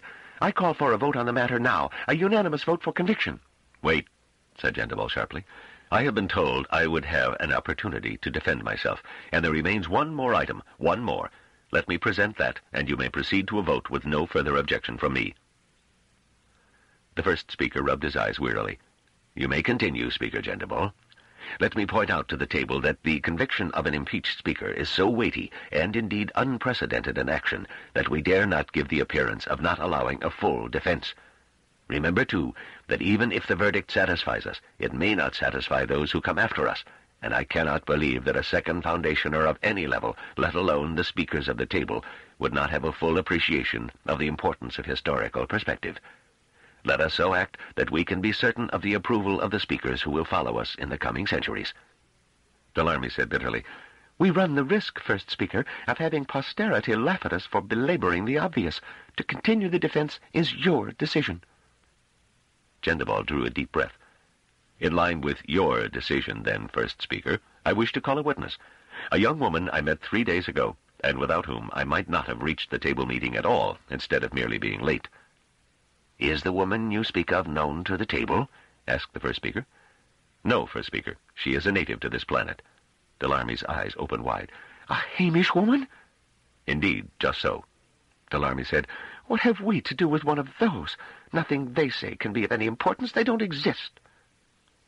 Gendibal's lips drew back tightly over his teeth in something that could not possibly have been mistaken for a smile. He said sharply, "Physically, all the Hamish exist. They are human beings and play their part in Seldon's plan. In their indirect protection of the Second Foundation, they play a crucial part.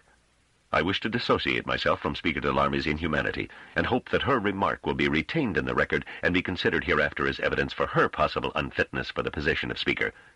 Will the rest of the table agree with the Speaker's incredible remark and deprive me of my witness?" The first speaker said, "Call your witness, Speaker." Gendibal's lips relaxed into the normal, expressionless features of a speaker under pressure. His mind was guarded and fenced in, but behind this protective barrier he felt that the danger point had passed, and that he had won. 34. Suranovi looked strained. Her eyes were wide, and her lower lip was faintly trembling. Her hands were slowly clenching and unclenching, and her chest was heaving slightly. Her hair had been pulled back and braided into a bun. Her sun-darkened face twitched now and then. Her hands fumbled at the pleats of her long skirt. She looked hastily around the table from speaker to speaker, her wide eyes filled with awe. They glanced back at her with varying degrees of contempt and discomfort. Delarmy kept her eyes well above the top of Novi's head, oblivious to her presence. Carefully, Gendibal touched the skin of her mind, soothing and relaxing it. He might have done the same by patting her hand or stroking her cheek, but here, under these circumstances, that was impossible, of course. He said, "First Speaker, I am numbing this woman's conscious awareness so that her testimony will not be distorted by fear. Will you please observe? Will the rest of you, if you wish, join me, and observe that I will in no way modify her mind?" Novi had started back in terror at Gendibal's voice, and Gendibal was not surprised at that. He realized that she had never heard Second Foundationers of high rank speak among themselves. She had never experienced that odd, swift combination of sound, tone, expression, and thought. The terror, however, faded as quickly as it came, as he gentled her mind. A look of placidity crossed her face. "There is a chair behind you, Novi," Gendibal said. "Please sit down." Novi curtsied in a small and clumsy manner and sat down, holding herself stiffly. She talked quite clearly, but Gendibal made her repeat when her Hamish accent became too thick, and because he kept his own speech formal in deference to the table, he occasionally had to repeat his own questions to her. The tale of the fight between himself and Rufirant was described quietly and well. Gendibal said, "Did you see all this yourself, Novi?" "Nay, master, or I would have sooner stopped it. Rufirant be good fellow, but not quick in head." "But you described it all. How is that possible if you did not see it all?" "Rufirant be telling me thereof, and questioning. He be ashamed." "Ashamed? Have you ever known him to behave in this manner in earlier times?" "Rufirant? Nay, master. He be gentle, though he be large. He be no fighter, and he be afeard of scowlers. He say often they are mighty and possess of power." "Why didn't he feel this way when he met me?" "It be strange. It be not understood." She shook her head. "He be not his ain self. I said to him, 'Thou blubberhead, be it your place to assault Scowler?' And he said, 'I know not how it happened. It be like I am on one side standing and watching, not I.'" Speaker Cheng interrupted. "First Speaker, of what value is it to have this woman report what a man has told her? Is not the man available for questioning?" Gendibal said, "He is. If on completion of this woman's testimony the table wishes to hear more evidence, I will be ready to call Carol Rufirant, my recent antagonist, to the stand. If not, the table can move directly to judgment when I am done with this witness." "Very well," said the first speaker. "Proceed with your witness." Gendibal said, "And you, Novi, was it like you to interfere in a fight in this manner?" Novi did not say anything for a moment. A small frown appeared between her thick eyebrows and then disappeared. She said, "I know not. I wish no harm to Scowlers. I be driven, and without thought I enmeddled myself." A pause, then, "I be do't over if it need arise." Gendibal said, "Novi, you will sleep now. You will think of nothing. You will rest, and you will not even dream." Novi mumbled for a moment. Her eyes closed, and her head fell back against the headrest of her chair. Gendibal waited a moment, then said, "First Speaker, with respect, follow me into this woman's mind. You will find it remarkably simple and symmetrical, which is fortunate, for what you will see might not have been visible otherwise. Here. Here. Do you observe? If the rest of you will enter, it will be easier if it is done one at a time." There was a rising buzz about the table. Gendibal said, "Is there any doubt among you?" Delaarme said, "I doubt it, for—" She paused on the brink of what was, even for her, unsayable. Gendibal said it for her. "You think I deliberately tampered with his mind in order to present false evidence? You think, therefore, that I am capable of bringing about so delicate an adjustment, one mental fiber clearly out of shape, with nothing about it or its surroundings that is in the least disturbed? If I could do that, what need would I have to deal with any of you in this manner? Why subject myself to the indignity of a trial? Why labor to convince you? If I could do what is visible in this woman's mind, you would all be helpless before me, unless you were well prepared. The blunt fact is that none of you could manipulate a mind as this woman's has been manipulated. Neither can I. Yet it has been done." He paused, looking at all the speakers in turn, then fixing his gaze on Delaarme. He spoke slowly. "Now, if anything more is required, I will call in the Hamish farmer, Carol Rufirant, whom I have examined, and whose mind has also been tampered with in this manner."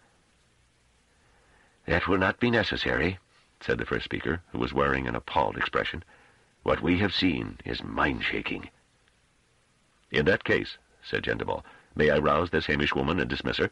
I have arranged for there to be those outside who will see to her recovery."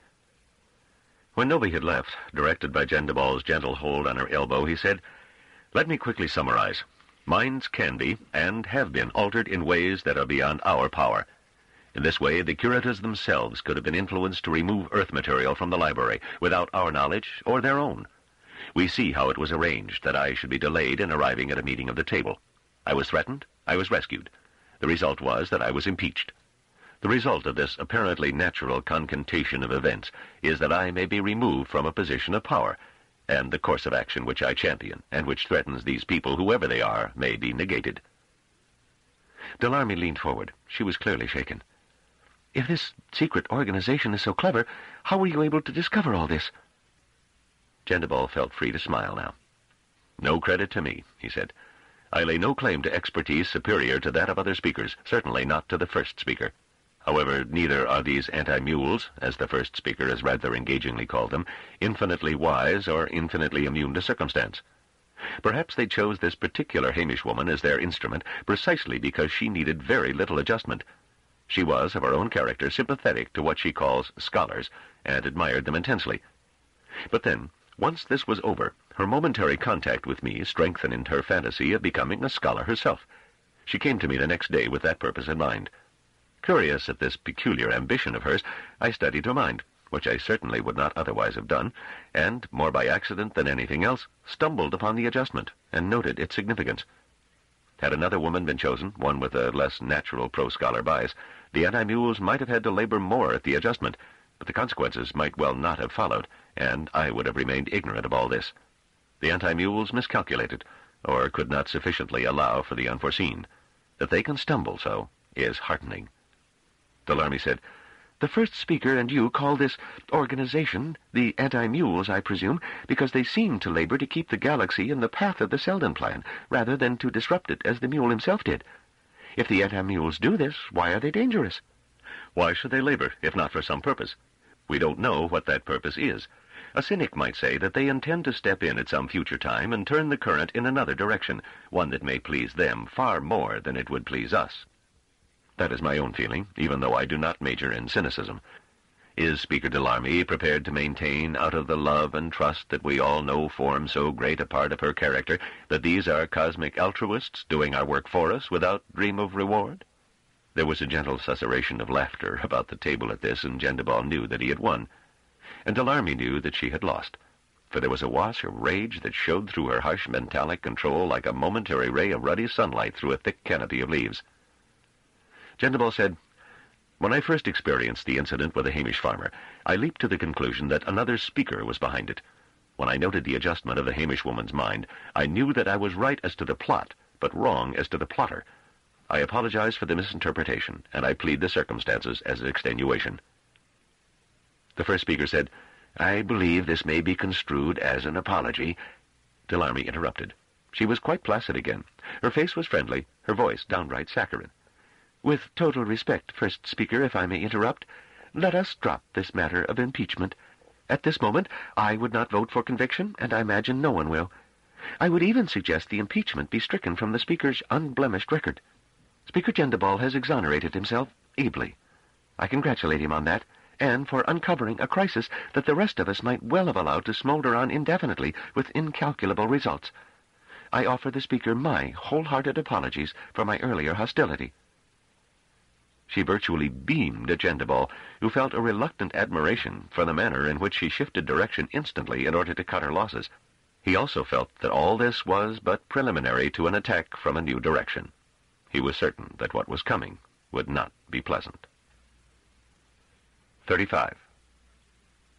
When she exerted herself to be charming, Speaker Delora Delarmy had a way of dominating the speaker's table. Her voice grew soft, her smile indulgent, her eyes sparkling, all of her sweet. No one cared to interrupt her, and everyone waited for the blow to fall. She said, "Thanks to Speaker Gendibal, I think we all now understand what we must do. We do not see the anti-mules. We know nothing about them, except for their fugitive touches on the minds of people right here in the stronghold of the Second Foundation itself. We do not know what the power center of the First Foundation is planning.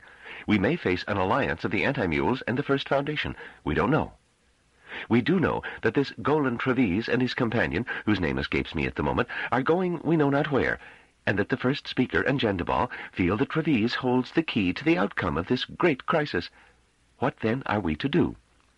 Clearly, we must find out everything we can about Trevize, where he is going, what he is thinking, what his purpose may be, or, indeed, whether he has any destination, any thought, any purpose, whether he might not, in fact, be a mere tool of a force greater than he." Gendibal said, "He is under observation." Delarmy pursed her lips in an indulgent smile. "By whom? By one of our outworld agents? Are such agents to be expected to stand against those with the powers we have seen demonstrated here? Surely not. In the mule's time, and later on, too, the Second Foundation did not hesitate to send out, and even to sacrifice, volunteers from among the best we had, since nothing less would do. When it was necessary to restore the Seldon plan, Preem Palver himself scoured the galaxy as a Trantorian trader in order to bring back that girl, Arcady. We cannot sit here and wait now, when the crisis may be greater than in either previous case. We cannot rely on minor functionaries, watchers, and messenger boys. Gendibal said, "Surely you are not suggesting that the first speaker leave Trantor at this time?" Delarmy said, "Certainly not. We need him badly here. On the other hand, there is you, Speaker Gendibal. It is you who have correctly sensed and weighed the crisis. It is you who detected the subtle outside interference with the library and with Hamish minds. It is you who have maintained your views against the united opposition of the table, and won. No one here has seen as clearly as you have, and no one can be trusted as you can to continue to see clearly. It is you who must, in my opinion, go out to confront the enemy. May I have the sense of the table?" There was no formal vote needed to reveal that sense. Each speaker felt the minds of the others, and it was clear to a suddenly appalled Gendibal that, at the moment of his victory and Delarmy's defeat, this formidable woman was managing to send him irrevocably into exile on a task that might occupy him for some indefinite period, while she remained behind to control the table, and therefore the Second Foundation, and therefore the galaxy, sending all alike, perhaps, to their doom. And if Gendibal in exile should somehow manage to gather the information that would enable the Second Foundation to avert the gathering crisis, it would be Delarmy who would have the credit for having arranged it, and his success would but confirm her power. The quicker Gendibal would be, the more efficiently he succeeded, the more surely he would confirm her power. It was a beautiful maneuver, an unbelievable recovery. And so clearly was she dominating the table even now that she was virtually usurping the first speaker's role. Gendibal's thought to that effect was overtaken by the rage he sensed from the first speaker. He turned. The first speaker was making no effort to hide his anger, and it soon was clear that another internal crisis was building to replace the one that had been resolved. 36. Quindoshandus, the 25th first speaker, had no extraordinary illusions about himself. He knew he was not one of those few dynamic first speakers who had illuminated the 5-century-long history of the Second Foundation, but then he didn't have to be. He controlled the table in a quiet period of galactic prosperity, and it was not a time for dynamism. It had seemed to be a time to play a holding game, and he had been the man for this role. His predecessor had chosen him for that reason.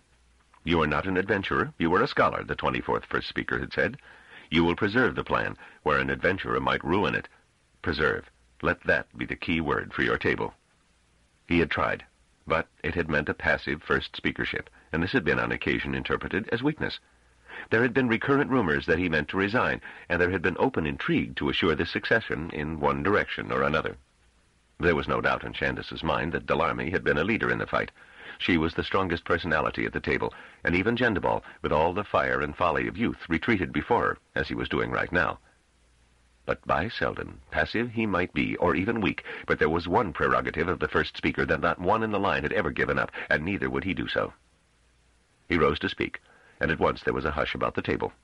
When the first speaker rose to speak, there could be no interruptions. Even Delarmy or Gendibal would not dare to interrupt. He said, "Speakers, I agree that we face a dangerous crisis, and that we must take strong measures. It is I who should go out to meet the enemy. Speaker Delarmy, with the gentleness that characterizes her, excuses me from the task by stating that I am needed here. The truth, however, is that I am needed neither here nor there. I grow old. I grow weary. There has long been expectation I would someday resign, and perhaps I ought to.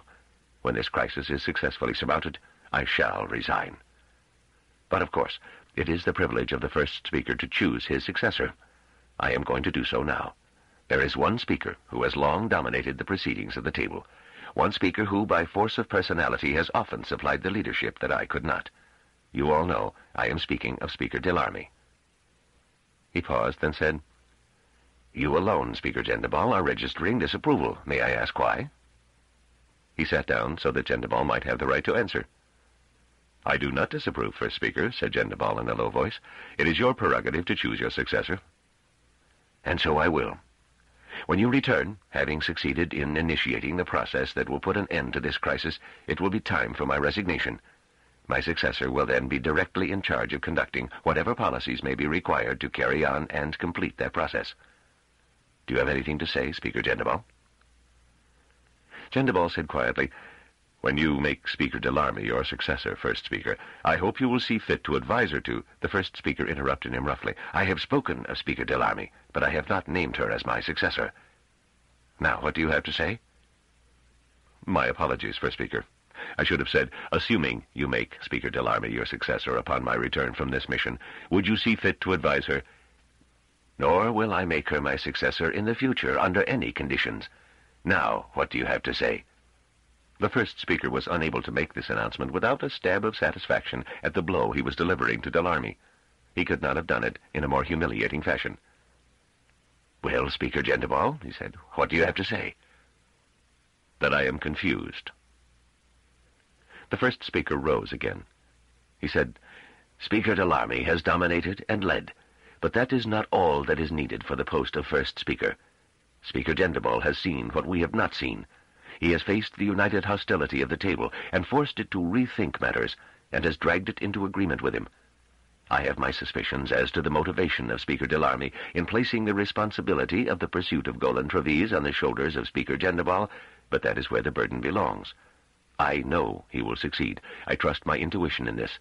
And when he returns, Speaker Gendibal will become the 26th First Speaker." He sat down abruptly, and each speaker began to make clear his opinion in a bedlam of sound, tone, thought, and expression. The First Speaker paid no attention to the cacophony, but stared indifferently before him. Now that it was done, he realized, with some surprise, the great comfort there was in laying down the mantle of responsibility. He should have done it before this, but he couldn't have. It was not till now that he had found his obvious successor. And then, somehow, his mind caught that of Delarmy, and he looked up at her. By Seldon. She was calm and smiling. Her desperate disappointment did not show. She had not given up. He wondered if he had played into her hands. What was there left for her to do? 37. Delora Delarmy would freely have shown her desperation and disappointment if that would have proven of any use whatever. It would have given her a great deal of satisfaction to strike out at that senile fool who controlled the table, or at that juvenile idiot with whom fortune had conspired. But satisfaction wasn't what she wanted. She wanted something more. She wanted to be First Speaker. And while there was a card left to play, she would play it. She smiled gently and managed to lift her hand as though she were about to speak, and then held the pose just long enough to ensure that when she did speak, all would be not merely normal, but radiantly quiet. She said, "First Speaker, as Speaker Gendibal said earlier, I do not disapprove. It is your prerogative to choose your successor. If I speak now, it is in order that I may contribute, I hope, to the success of what has now become Speaker Gendibal's mission. May I explain my thoughts, First Speaker?" "Do so," said the First Speaker curtly. She was entirely too smooth, too pliant, it seemed to him. Delarmy bent her head gravely. She no longer smiled. She said, "We have ships. They are not as technologically magnificent as those of the First Foundation, but they will carry Speaker Gendibal. He knows how to pilot one, I believe, as do we all. We have our representatives on every major planet in the galaxy, and he will be welcomed everywhere. Moreover, he can defend himself against even these anti-mules now that he is thoroughly aware of the danger. Even when we were unaware, I suspect they have preferred to work through the lower classes, and even the Hamish farmers. We will, of course, thoroughly inspect the minds of all the Second Foundationers, including the speakers, but I am sure they have remained inviolate. The anti-mules did not dare interfere with us. Nevertheless, there is no reason why Speaker Gendibal should risk more than he must. He is not intending to engage in daring do, and it will be best if his mission is to some extent disguised, if he takes them unaware. It will be useful if he goes in the role of a Hamish trader. Preem Palver, we all know, went off into the galaxy as a supposed trader." The First Speaker said, "Preem Palver had a specific purpose in doing so. Speaker Gendibal has not. If it appears a disguise of some sort is necessary, I am sure he will be ingenious enough to adopt one." "With respect, First Speaker, I wish to point out a subtle disguise. Preem Palver, you will remember, took with him his wife and companion of many years. Nothing so thoroughly established the rustic nature of his character as the fact that he was traveling with his wife. It allayed all suspicion." Gendibal said, "I have no wife. I have had companions, but none who would now volunteer to assume the marital role." "This is well known, Speaker Gendibal," said Delarmy. "But then, people will take the role for granted if any woman is with you. Surely some volunteer can be found, and if you feel the need to be able to present documentary evidence, that can be provided. I think a woman should come with you."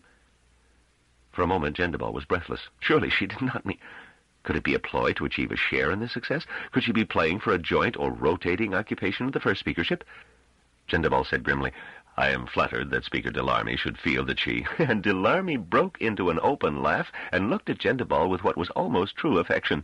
He had fallen into the trap and looked foolish for having done so. The table would not forget that. She said, "Speaker Gendibal, I would not have the impertinence to attempt to share in this task. It is yours and yours alone, as the post of first speaker will be yours and yours alone. I would not have thought you wanted me with you. Really, Speaker, at my age, I no longer think of myself as a charmer." There were smiles around the table, and even the first speaker tried to hide one. Gendibal felt the stroke, and labored not to compound the loss by failing to match her lightness. It was labor lost. He said as unsavagely as he could, "Then what is it you would suggest?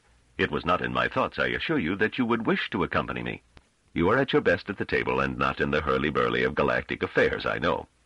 "I agree, Speaker Gendibal, I agree," said Delarmy. "My suggestion, however, refers back to your role as Hamish trader.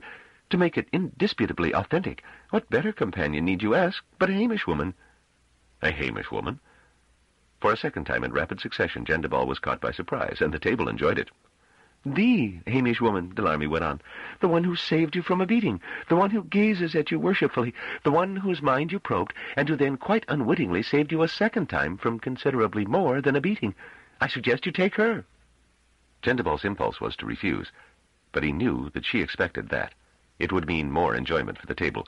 It was clear now that the first speaker, anxious to strike out at Delarmy, had made a mistake by naming Gendibal his successor, or at the very least that Delarmy had quickly converted it into one. Gendibal was the youngest of the speakers. He had angered the table, and had then avoided conviction by them. In a very real way, he had humiliated them.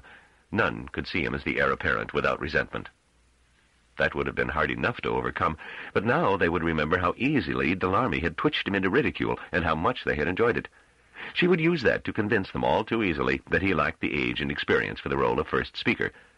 Their united pressure would force the first speaker into changing his decision while Gendibal was off on his mission.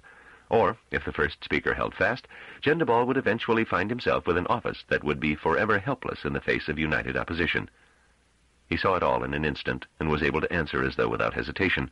He said, "Speaker Delarmy, I admire your insight. I had thought to surprise you all. It was indeed my intention to take the Hamish woman, though not quite for the very good reason you suggest. It was for her mind that I wished to take her with me. You have all examined that mind. You saw it for what it was, surprisingly intelligent, but more than that, clear, simple, utterly without guile.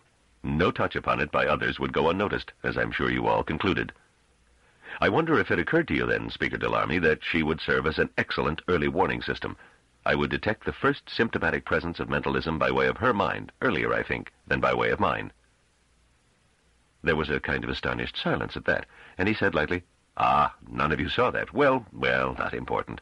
And I will take my leave now. There's no time to lose." "Wait," said Delarmy, her initiative lost a third time. "What do you intend to do?" Gendibal said with a small shrug, "Why go into details? The less the table knows, the less the anti-mules are likely to attempt to disturb it." He said it as though the safety of the table was his prime concern. He filled his mind with that, and let it show. It would flatter them. More than that, the satisfaction it would bring might keep them from wondering whether, in fact, Gendibal knew exactly what it was he intended to do. 38. The first speaker spoke to Gendibal alone that evening. "You are right," he said. "I could not help brushing below the surface of your mind. I saw you considered the announcement a mistake, and it was. It was my eagerness to wipe that eternal smile off her face, and to strike back at the casual way in which she so frequently usurps my role." Gendibal said gently, "It might have been better if you had told me privately, and had then waited for my return to go further." "That would not have allowed me to strike out at her. Poor motivation for a first speaker, I know." "This won't stop her first speaker. She will still intrigue for the post, and perhaps with good reason. I'm sure there are some who would argue that I should have refused your nomination. It would not be hard to argue that Speaker Delarmy has the best mind at the table, and would make the best first speaker." "The best mind at the table, not away from it," grumbled Shandis. "She recognizes no real enemies, except for other speakers. She ought never to have been made a speaker in the first place. See here, shall I forbid you to take the Hamish woman? She maneuvered you into that, I know." No, the reason I advance for taking her is a true one. She will be an early warning system, and I am grateful to Speaker Delarmy for pushing me into realizing that. The woman will prove very useful, I'm convinced. Good, then. By the way, I wasn't lying either. I am truly certain that you will accomplish whatever is needed to end this crisis, if you can trust my intuition. I think I can trust it, for I agree with you. I promise you that whatever happens, I will return better than I receive. I will come back to be first speaker, whatever the anti-mules or Speaker Delarmy can do. Gendibal studied his own satisfaction even as he spoke. Why was he so pleased, so insistent on this one-ship venture into space? Ambition, of course. Bream Palver had once done just this sort of thing, and he was going to show that Stor Gendibal could do it too. No one could withhold the first speakership from him after that. And yet, was there more than ambition? The lure of combat? The generalized desire for excitement in one who had been confined to a hidden patch on a backward planet all his adult life? He didn't entirely know, but he knew he was desperately intent on going. Chapter 11. Seychelles. 39. Janov Pelorat watched for the first time in his life as the bright star graduated into an orb after what Trevize had called a micro-jump. The fourth planet, the habitable one, and their immediate destination, Seychelles, then grew in size and prominence more slowly over a period of days. A map of the planet had been produced by the computer and was displayed on a portable screening device which Pelorat held in his lap. Trevize, with the aplomb of someone who had in his time touched down upon several dozen worlds, said, "Don't start watching too hard too soon, Janov. We have to go through the entry station first, and that can be tedious." Pelorat looked up. "Surely that's just a formality." "It is, but it can still be tedious." "But it's peacetime." "Of course. That means we'll be passed through. First, though, there's a little matter of the ecological balance. Every planet has its own, and they don't want it upset. So they make a natural point of checking the ship for undesirable organisms or infections. It's a reasonable precaution." "We don't have such things, it seems to me." "No, we don't, and they'll find that out. Remember, too, that Seychelles is not a member of the Foundation Federation, so there's certain to be some leaning over backward to demonstrate their independence." A small ship came out to inspect them, and a Seychellian customs official boarded. Trevize was brisk, not having forgotten his military days. "The Far Star out of Terminus," he said. "Ship's papers. Unarmed. Private vessel. My passport? There is one passenger. His passport. We are tourists." The customs official wore a garish uniform in which crimson was the dominating color. Cheeks and upper lip were smooth-shaven, but he wore a short beard, parted in such a way that tufts thrust out to both sides of his chin. He said, "Foundation ship." He pronounced it "Foundation ship," but Trevize was careful neither to correct him nor to smile.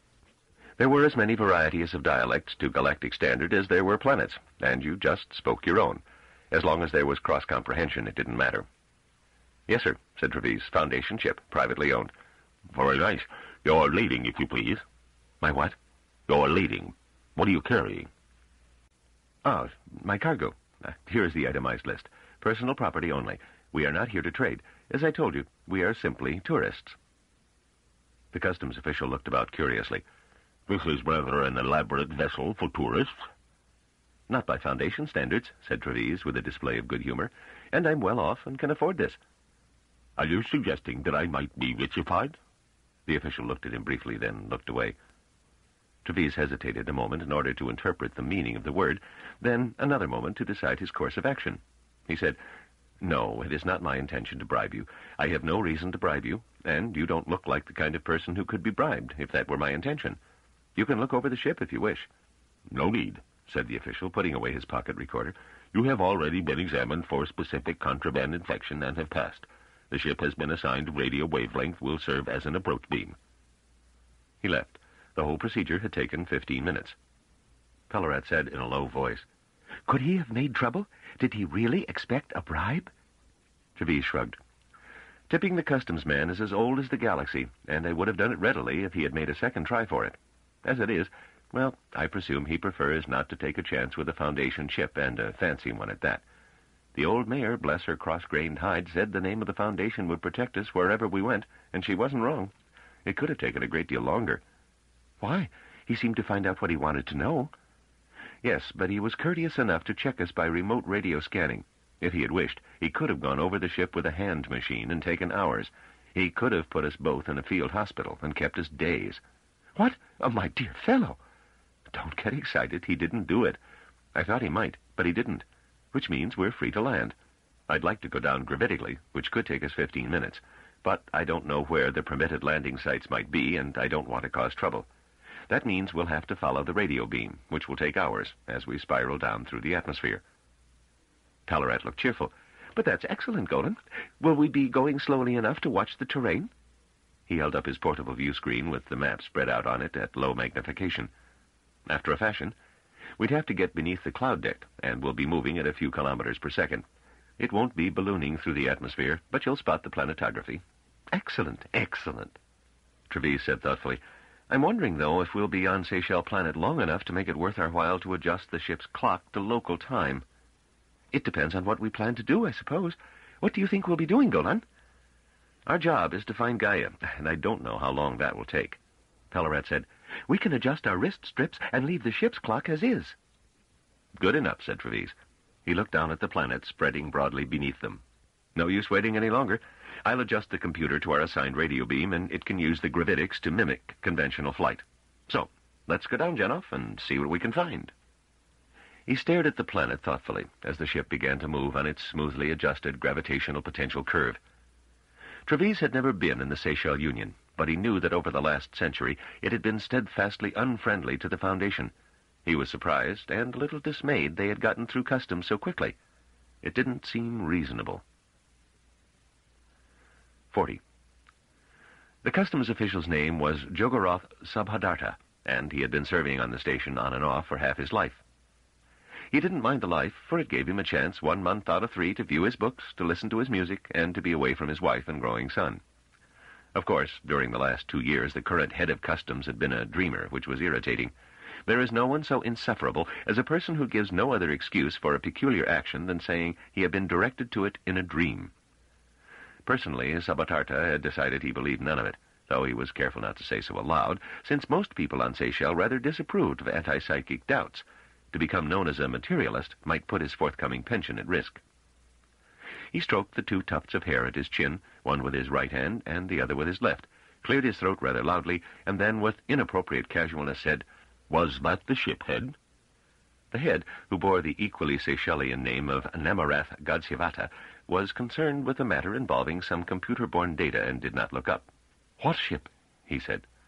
The Far Star, the Foundation ship, the one I just sent past, the one that was holographed from every angle. Was that the one you dreamed of? Gaudisavata looked up now. He was a small man, with eyes that were almost black, and were surrounded by fine wrinkles that had not been produced by any penchant for smiling. He said, Why do you ask? Subhadarta straightened up and allowed his dark and luxuriant eyebrows to approach each other.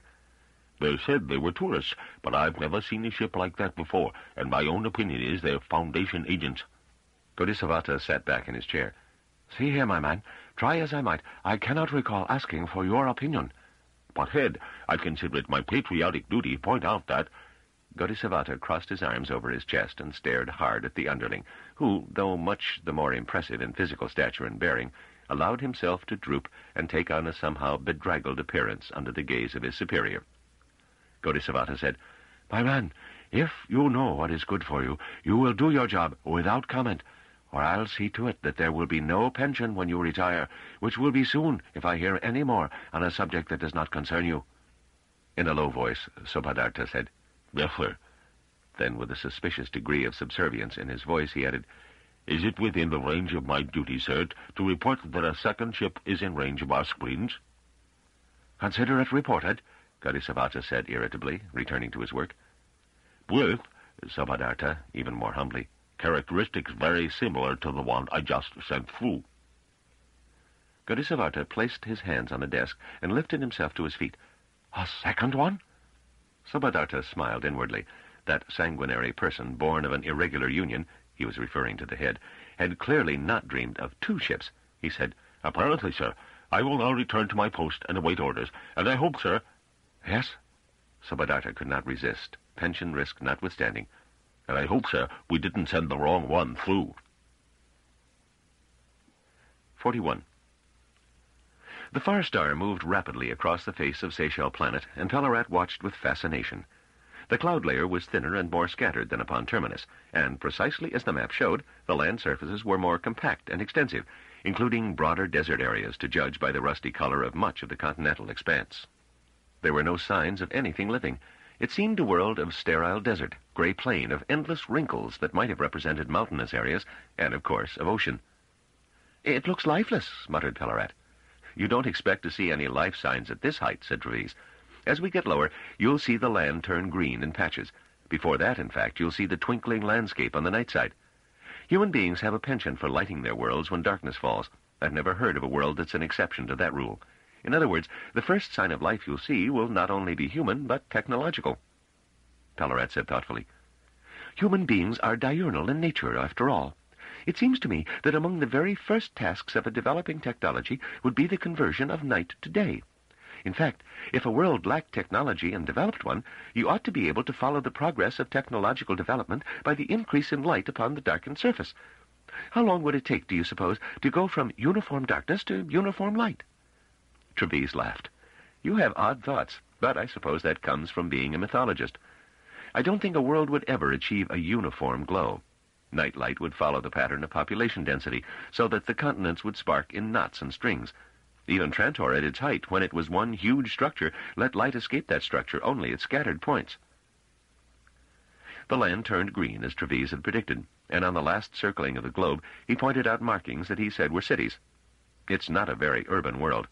I've never been in the Seychelles Union before, but according to the information the computer gives me, they tend to cling to the past. Technology, in the eyes of all the galaxy, has been associated with the Foundation, and wherever the Foundation is unpopular, there is a tendency to cling to the past, except, of course, as far as weapons of war are concerned. I assure you, Seychelles is quite modern in that respect. "Dear me, Golan, this is not going to be unpleasant, is it? We are Foundationers, after all, and being in enemy territory—" "It's not enemy territory, Janov. They'll be perfectly polite, never fear. The Foundation just isn't popular, that's all. Seychelles is not part of the Foundation Federation. Therefore, because they're proud of their independence, and because they don't like to remember that they are much weaker than the Foundation, and remain independent only because we're willing to let them remain so, they indulge in the luxury of disliking us." "I fear it will still be unpleasant, then," said Pelorat despondently. "Not at all," said Trevize. "Come on, Janov. I'm talking about the official attitude of the Seychellian government. The individual people on the planet are just people, and if we're pleasant and don't act as though we're lords of the galaxy, they'll be pleasant too. We're not coming to Seychelles in order to establish Foundation mastery. We're just tourists, asking the kind of questions about Seychelles that any tourist would ask. And we can have a little legitimate relaxation, too, if the situation permits. There's nothing wrong with staying here a few days and experiencing what they have to offer. They may have an interesting culture, interesting scenery, interesting food, and, if all else fails, interesting women. We have money to spend." Pelorat frowned. "Oh, my dear chap." "Come on," said Trevize. "You're not that old. Wouldn't you be interested?" "Well, I don't say there wasn't a time when I played that role properly, but surely this isn't the time for it. We have a mission. We want to reach Gaia. I have nothing against a good time. I really don't. But if we start involving ourselves, it might be difficult to pull free." He shook his head and said mildly, "I think you feared that I might have too good a time at the Galactic Library on Trantor and would be unable to pull free. Surely, what the library is to me, an attractive, dark-eyed damsel, or 5 or 6, might be to you." Trevize said, "I'm not a rake-hell, Janov, but I have no intention of being ascetic either. Very well, I promise you we'll get on with this business of Gaia, but if something pleasant comes my way, there's no reason in the galaxy I ought not to respond normally." "If you'll just put Gaia first." "I will. Just remember, though, don't tell anyone we're from the Foundation. They'll know we are, because we've got Foundation credits and we speak with strong Terminus accents. But if we say nothing about it, they can pretend we are placeless strangers and be friendly. If we make a point of being Foundationers, they will speak politely enough, but they will tell us nothing, show us nothing, take us nowhere, and leave us strictly alone." Pelorat sighed.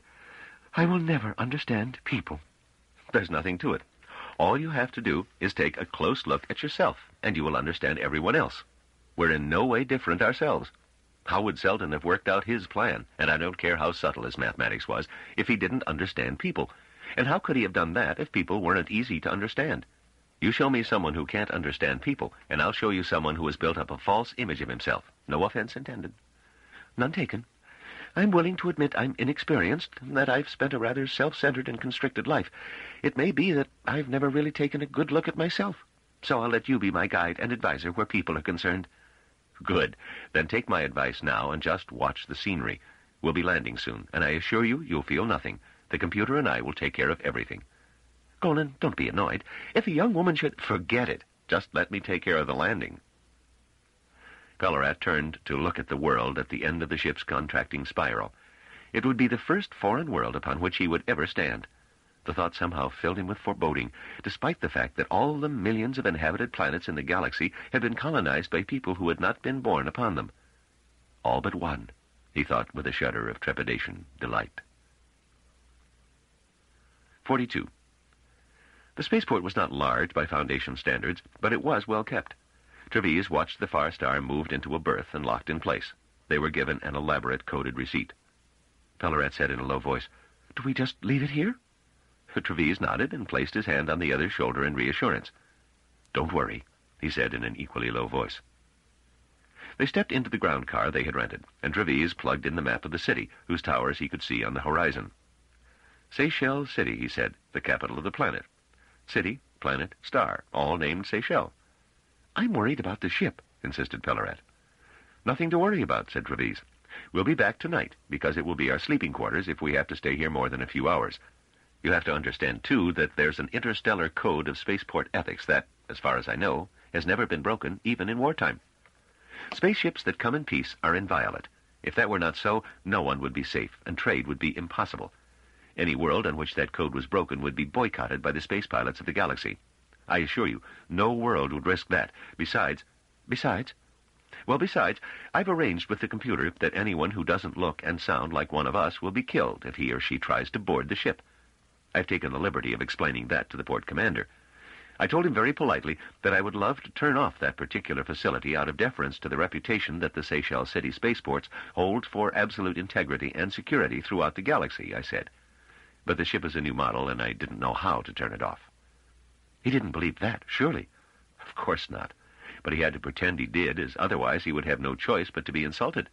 And since there would be nothing he could do about that, being insulted would only lead to humiliation. And since he didn't want that, the simplest path to follow was to believe what I said." "And that's another example of how people are?" "Yes. You'll get used to this." "How do you know this ground car isn't bugged?" "I thought it might be. So when they offered me one, I took another one at random. If they're all bugged, well, what have we been saying that's so terrible?" Pelorat looked unhappy. "I don't know how to say this. It seems rather impolite to complain, but I don't like the way it smells. There's an odor." "In the ground car?" "Well, in the spaceport, to begin with. I suppose that's the way spaceports smell, but the ground car carries the odor with it. Could we open the windows?" Trevize laughed. "I suppose I could figure out which portion of the control panel will do that trick, but it won't help. This planet stinks. Is it very bad?" "Well, it's not very strong, but it's noticeable and somewhat repulsive. Does the whole world smell this way?" "I keep forgetting you've never been on another world. Every inhabited world has its own odor. It's the general vegetation, mostly, though I suppose the animals and even the human beings contribute. As far as I know, nobody ever likes the smell of any world when he first lands on it. But you'll get used to it, Janov. In a few hours, I promise you won't notice." "Surely you don't mean that all worlds smell like this?" "No. As I said, each has its own. If we really paid attention, or if our noses were a little keener like those of Anacreonian dogs, we could probably tell which world we were on with one sniff. When I first entered the Navy, I could never eat the first day on a new world. Then I learned the old spacer trick of sniffing a handkerchief with the world scent on it during the landing. By the time you get out into the open world, you don't smell it. And after a while, you get hardened to the whole thing. You just learn to disregard it. The worst of it is returning home, in fact." "Why? Do you think Terminus doesn't smell?" Are you telling me it does?" "Of course it does. Once you get acclimated to the smell of another world, such as Seychelles, you will be surprised at the stench of Terminus. In the old days, whenever the locks opened on Terminus after a sizable tour of duty, all the crew would call out, 'Back home to the crap.'" Pelorat looked revolted. The towers of the city were perceptibly closer, but Pelorat kept his eyes fixed on their immediate surroundings. There were other ground cars moving in both directions, and an occasional air car above, but Pelorat was studying the trees. He said, "The plant life seems strange. Do you suppose any of it is indigenous?" I doubt it, said Trevize absently. He was studying the map and attempting to adjust the programming of the car's computer. There's not much in the way of indigenous life on any human planet. Settlers always imported their own plants and animals, either at the time of settling or not too long afterward. It seems strange, though. You don't expect the same varieties from world to world, Janov. I was once told that the Encyclopedia Galactica people put out an atlas of varieties, which ran to 87 fat computer disks, and was incomplete even so, and outdated anyway by the time it was finished. The ground car moved on, and the outskirts of the city gaped and engulfed them. Pelorat shivered slightly. I don't think much of their city architecture. To each his own, said Trevize with the indifference of the seasoned space traveler. Where are we going, by the way? Well, said Trevize with a certain exasperation, I'm trying to get the computer to guide this thing to the tourist center. I hope the computer knows the one-way streets and the traffic regulations, because I don't. What do we do there, Golan? To begin with, we're tourists, so that's the place where we'd naturally go, and we want to be as inconspicuous and natural as we can. And secondly, where would you go to get information on Gaia? Pelorat said, to a university, or an anthropological society, or a museum, certainly not to a tourist center. Well, you're wrong. At the tourist center, we will be intellectual types who are eager to have a listing of the universities in the city and the museums and so on. We'll decide where to go first, and there we may find the proper people to consult concerning ancient history, galactography, mythology, anthropology, or anything else you can think of. But the whole thing starts at the tourist center. Pelorat was silent, and the ground car moved on in a tortuous manner as it joined and became part of the traffic pattern. They plunged into a sub-road and drove past signs that might have represented directions and traffic instructions, but were in a style of lettering that made them all but unreadable. Fortunately, the ground car behaved as though it knew the way, and when it stopped and drew itself into a parking spot, there was a sign that said, Seychelles Outworld Milieu in the same difficult printing, and under it, Seychelles Tourist Center in straightforward, easy-to-read Galactic Standard lettering. They walked into the building, which was not as large as the facade had led them to believe. It was certainly not busy inside. There were a series of waiting booths, one of which was occupied by a man reading the news strips emerging from a small ejector. Another contained two women who seemed to be playing some intricate game with cards and tiles. Behind a counter too large for him, with winking computer controls that seemed far too complex for him, was a bored-looking Seychellian functionary wearing what looked like a multicolored checkerboard. Pelorat stared and whispered, This is certainly a world of extroverted garb. Yes, said Trevize, I noticed. Still, fashions change from world to world, and even from region to region within a world sometimes, and they change with time. 50 years ago, everyone on Seychelles might have worn black, for all we know. Take it as it comes, Janov. I suppose I'll have to, said Pelorat, but I prefer our own fashions. At least they're not an assault upon the optic nerve. Because so many of us are gray on gray? That offends some people. I've heard it referred to as dressing in dirt. Then, too, it's foundation colorlessness that probably keeps these people in their rainbows, just to emphasize their independence. It's all what you're accustomed to anyway. Come on, Janov. The two headed toward the counter, and as they did so, the man in the booth forsook his news items, rose and came to meet them, smiling as he did so. His clothing was in shades of gray. Trevize didn't look in his direction first, but when he did, he stopped dead. He took a deep breath. By the galaxy, my friend the traitor. Chapter 12. Agent. 43. Munn Li Compor, Councilman of Terminus, looked uncertain as he extended his right hand to Trevize. Trevize looked at the hand sternly and did not take it. He said apparently to open air, I am in no position to create a situation in which I may find myself arrested for disturbing the peace on a foreign planet, but I will do so anyway if this individual comes a step closer. Compor stopped abruptly, hesitated, and finally said in a low voice after glancing uncertainly at Pelorat, Am I to have a chance to talk, to explain? Will you listen?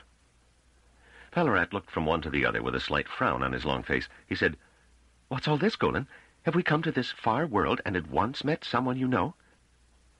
Trevize's eyes remained firmly fixed on Compor, but he twisted his body slightly to make it clear that he was talking to Pelorat. Trevize said, This human being, we would judge that much from his shape, was once a friend of mine on Terminus. As is my habit with my friends, I trusted him. I told him my views, which were perhaps not the kind that should have received a general airing. He told them to the authorities in great detail, apparently, and did not take the trouble to tell me he had done so. For that reason, I walked neatly into a trap, and now I find myself in exile, and now this human being wishes to be recognized as a friend. He turned to Compor full on and brushed his fingers through his hair, succeeding only in disarranging the curls further. See here, you. I do have a question for you. What are you doing here? Of all the worlds in the galaxy on which you could be, why are you on this one, and why now? Compor's hand, which had remained outstretched throughout Trevize's speech, now fell to his side, and the smile left his face. The air of self-confidence, which was ordinarily so much a part of him, was gone, and in its absence he looked younger than his 34 years, and a bit woebegone. "I'll explain," he said, "but only from the start." Trevize looked about briefly. "Here? You really want to talk about it here, in a public place? You want me to knock you down here after I've listened to enough of your lies?" Compor lifted both hands now, palms facing each other. "It's the safest place, believe me." And then, checking himself and realizing what the other was about to say, added hurriedly, "Oh, don't believe me. It doesn't matter. I'm telling the truth. I've been on the planet several hours longer than you, and I've checked it out. This is some particular day they have here on Seychelles. It's a day for meditation for some reason. Almost everyone is at home, or should be. You see how empty this place is. You don't suppose it's like this every day?" Pelorat nodded and said, "I was wondering why it was so empty at that." He leaned toward Trevize's ear and whispered, "Why not let him talk, Golan? He looks miserable, poor chap, and he may be trying to apologize. It seems unfair not to give him the chance to do so." Trevize said, "Dr. Pelorat seems anxious to hear you. I'm willing to oblige him, but you'll oblige me if you're brief about it. This may be a good day on which to lose my temper. If everyone is meditating, any disturbance I cause may not produce the guardians of the law. I may not be so lucky tomorrow. Why waste an opportunity?" Compor said in a strained voice, "Look, if you want to take a poke at me, do so. I won't even defend myself. See? Go ahead, hit me, but listen." "Go ahead and talk, then. I'll listen for a while." "In the first place, Golan—" "Address me as Trevize, please. I am not on first-name terms with you." "In the first place, Trevize, you did too good a job convincing me of your views." "You hid that well. I could have sworn you were amused by me." "I tried to be amused to hide from myself the fact that you were being extremely disturbing. Look, let us sit down up against the wall. Even if the place is empty, some few may come in, and I don't think we ought to be needlessly conspicuous." Slowly the three men walked most of the length of the large room. Compor was smiling tentatively again, but remained carefully at more than arm's length from Trevize. They sat, each on a seat that gave as their weight was placed upon it, and molded itself into the shape of their hips and buttocks. Pelorat looked surprised and made as though to stand up. "Relax, Professor," said Compor. "I've been through this already. They're in advance of us in some ways. It's a world that believes in small comforts." He turned to Trevize, placing one arm over the back of his chair and speaking easily now. "You disturbed me. You made me feel the Second Foundation did exist, and that was deeply upsetting. Consider the consequences if they did. Wasn't it likely that they might take care of you somehow, remove you as a menace? And if I behaved as though I believed you, I might be removed as well. Do you see my point?" "I see a coward." "What good would it do to be storybook brave?" said Compor warmly, his blue eyes widening in indignation. "Can you or I stand up to an organization capable of molding our minds and emotions? The only way we could fight effectively would be to hide our knowledge to begin with." "So you did it and were safe? Yet you didn't hide it from Mayor Branno, did you? Quite a risk there." "Yes, but I thought that was worth it. Just talking between ourselves might do nothing more than get ourselves mentally controlled, or our memories erased altogether. If I told the mayor, on the other hand, she knew my father well, you know. My father and I were immigrants from Smyrna, and the mayor had a grandmother who—" "Yes, yes," said Trevize impatiently. "And several generations farther back, you can trace ancestry to the Syria sector. You've told all that to everyone you know. Get on with it, Compor." "Well, I had her ear. If I could convince the mayor that there was danger using your arguments, the Federation might take some action. We're not as helpless as we were in the days of the mule, and, at the worst, this dangerous knowledge would be spread more widely, and we ourselves would not be in as much specific danger." Trevize said sardonically, "Endanger the Foundation, but keep ourselves safe. That's good patriotic stuff." "That would be at the worst. I was counting on the best." His forehead had become a little damp. He seemed to be straining against Trevize's immovable contempt. "And you didn't tell me of this clever plan of yours, did you?" "No, I didn't, and I'm sorry about that, Trevize. The mayor ordered me not to. She said she wanted to know everything you knew, but that you were the sort of person who would freeze if you knew that your remarks were being passed on." "How right she was." "I didn't know. I couldn't guess. I had no way of conceiving that she was planning to arrest you and throw you off the planet." She was waiting for the right political moment when my status as councilman would not protect me. You didn't foresee that? How could I? You yourself did not. Had I known that she knew my views, I would have. Compor said with a sudden trace of insolence, "That's easy enough to say, in hindsight. And what is it you want of me here, now that you have a bit of hindsight, too?" "To make up for all this. To make up for the harm I unwittingly did you." "Goodness," said Trevize dryly. "How kind of you. But you haven't answered my original question. How did you come to be here? How do you happen to be on the very planet I am on?" Compor said, "There's no complicated answer necessary for that. I followed you. Through hyperspace, with my ship making jumps in series." Compor shook his head. "No mystery. I have the same kind of ship you do, with the same kind of computer. You know, I've always had this trick of being able to guess in which direction through hyperspace a ship would go. It's not usually a very good guess, and I'm wrong 2 times out of 3. But with the computer, I'm much better. And you hesitated quite a bit at the start, and gave me a chance to evaluate the direction and speed in which you are going before entering hyperspace. I fed the data, together with my own intuitive extrapolations, into the computer, and it did the rest." "And you actually got to the city ahead of me?" "Yes. You didn't use gravitics, and I did. I guessed you would come to the capital city, so I went straight down, while you—" Compor made a short spiral motion with his finger, as though it were a ship riding a directional beam. "You took a chance on a run-in with Seychellian officialdom?" "Well—" Compor's face broke into a smile that lent it an undeniable charm, and Trevize felt himself almost warming to him. Compor said, "I'm not a coward at all times and in all things." Trevize steeled himself. "How did you happen to get a ship like mine?" "In precisely the same way you got a ship like yours. The old lady, Mayor Branno, assigned it to me." "Why?" "I'm being entirely frank with you. My assignment was to follow you. The mayor wanted to know where you were going and what you would be doing." "And you've been reporting faithfully to her, I suppose? Or have you been faithless to the mayor also?" "I reported to her. I had no choice, actually. She placed a hyper-relay on board ship, which I wasn't supposed to find, but which I did find." "Well?" "Unfortunately, it's hooked up so that I can't remove it without immobilizing the vessel. At least, there's no way I can remove it. Consequently, she knows where I am, and she knows where you are." "Suppose you hadn't been able to follow me. Then she wouldn't have known where I was. Had you thought of that?" "Of course I did. I thought of just reporting I had lost you. But she wouldn't have believed me, would she? And I wouldn't have been able to get back to Terminus for who knows how long. And I'm not like you, Trevize. I'm not a carefree person without attachments. I have a wife on Terminus, a pregnant wife, and I want to get back to her. You can afford to think only of yourself. I can't. Besides, I've come to warn you. By Seldon, I'm trying to do that, and you won't listen. You keep talking about other things." "I'm not impressed by your sudden concern for me. What can you warn me against?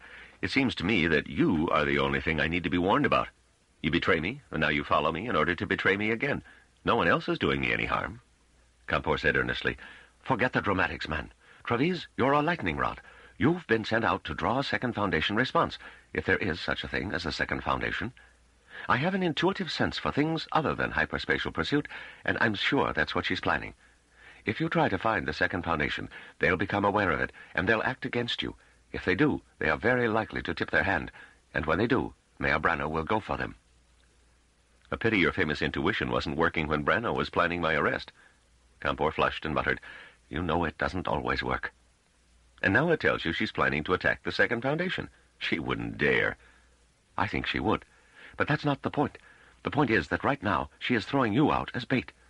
"So?"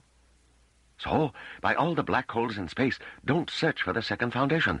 She won't care if you're killed in the search, but I care. I feel responsible for this, and I care." "I'm touched," said Trevize coldly. "But as it happens, I have another task on hand at the moment."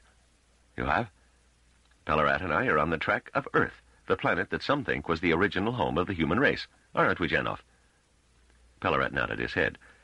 "Yes, it's a purely scientific matter, and a long-standing interest of mine." Compor looked blank for a moment. Then, "Looking for Earth? But why?" "To study it," said Pelorat, "as the one world on which human beings developed, presumably from lower forms of life, instead of, as on all others, merely arriving ready-made. It should be a fascinating study in uniqueness. And," said Trevize, "as a world where, just possibly, I may learn more of the second Foundation. Just possibly." Compor said, "But there isn't any Earth. Didn't you know that?" "No Earth?" Pelorat looked utterly blank, as he always did when he was preparing to be stubborn. "Are you saying there was no planet on which the human species originated?" "Oh, no. Of course there was an Earth. There's no question of that. But there isn't any Earth now. No inhabited Earth. It's gone." Pelorat said, unmoved. "There are tales." "Hold on, Janov," said Trevize. "Tell me, Compor, how do you know this?" "What do you mean, how? It's my heritage. I trace my ancestry from the Syria sector, if I may repeat that fact without boring you.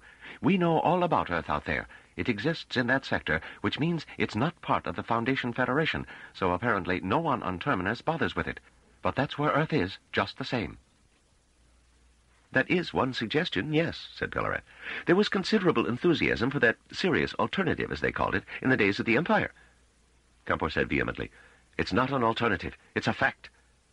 Pelorat said, "What would you say if I told you I know of many different places in the galaxy that are called Earth, or were called Earth, by the people who lived in its stellar neighborhood?"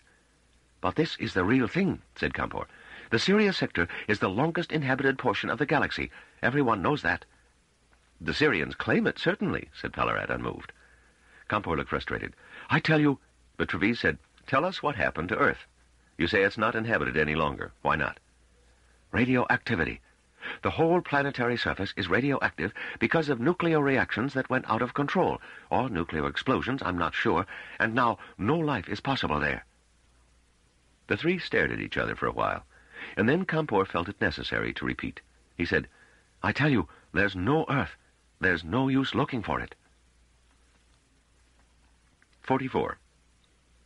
Janov Pelorat's face was, for once, not expressionless. It was not that there was passion in it, or any of the more unstable emotions. It was that his eyes had narrowed, and that a kind of fierce intensity had filled every plane of his face. He said, and his voice lacked any trace of its usual tentative quality, "How did you say you know all this?" "I told you," said Compor. "It's my heritage." "Don't be silly, young man. You are a councilman. That means you must be born on one of the Federation worlds. Smyrno, I think you said earlier." "That's right." "Well then, what heritage are you talking about? Are you telling me that you possess Syrian genes that fill you with inborn knowledge of the Syrian myths concerning Earth?" Compor looked taken aback. "No, of course not." "Then what are you talking about?" Compor paused and seemed to gather his thoughts. He said quietly, "My family has old books of Syrian history. An external heritage, not an internal one. It's not something we talk about outside, especially if one is intent on political advancement. Trevize seems to think I am, but believe me, I mention it only to good friends." There was a trace of bitterness in his voice. "Theoretically, all Foundation citizens are alike, but those from the old worlds of the Federation are more alike than those from the newer ones, and those that trace from worlds outside the Federation are least alike of all. But never mind that.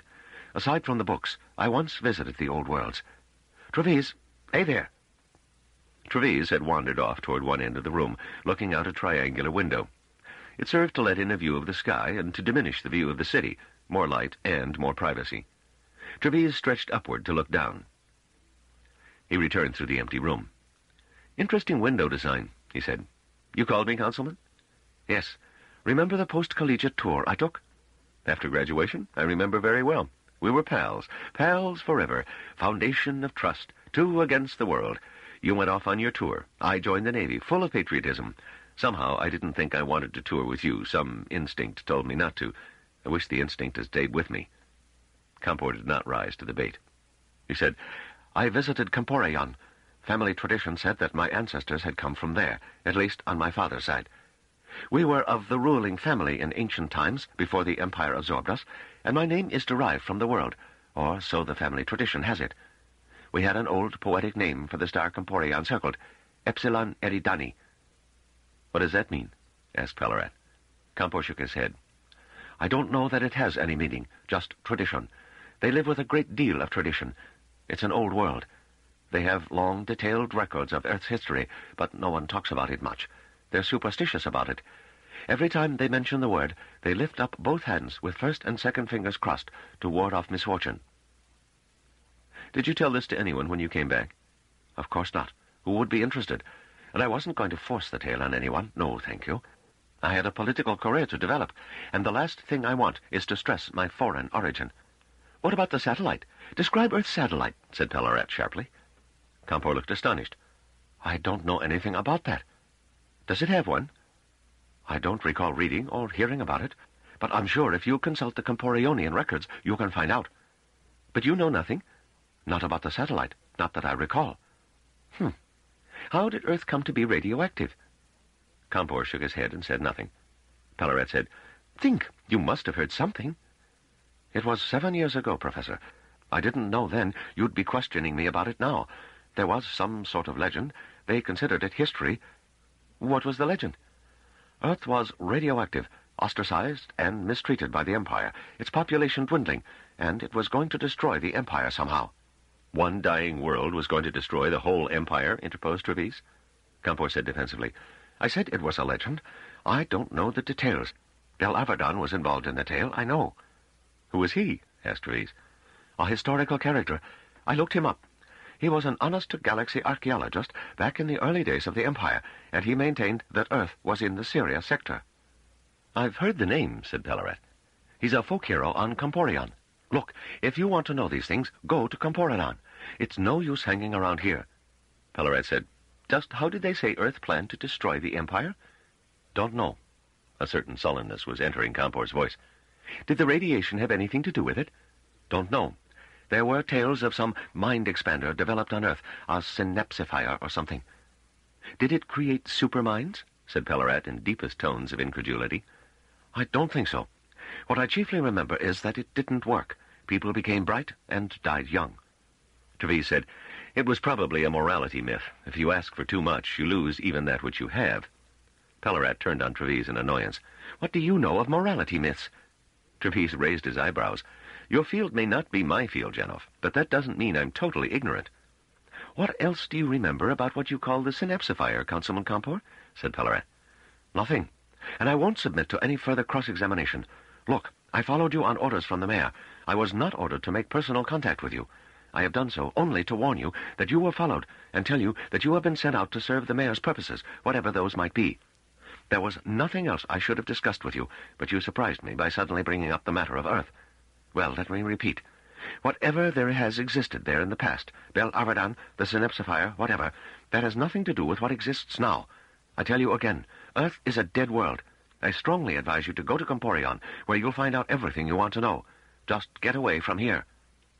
And, of course, you will dutifully tell the mayor that we're going to Comporion, and you'll follow us to make sure. Or maybe the mayor knows already. I imagine she has carefully instructed and rehearsed you in every word you have spoken to us here, because for her own purposes it's in Comporion that she wants us, right? Compor's face paled. He rose to his feet and almost stuttered in his effort to control his voice. I've tried to explain. I've tried to be helpful. I shouldn't have tried.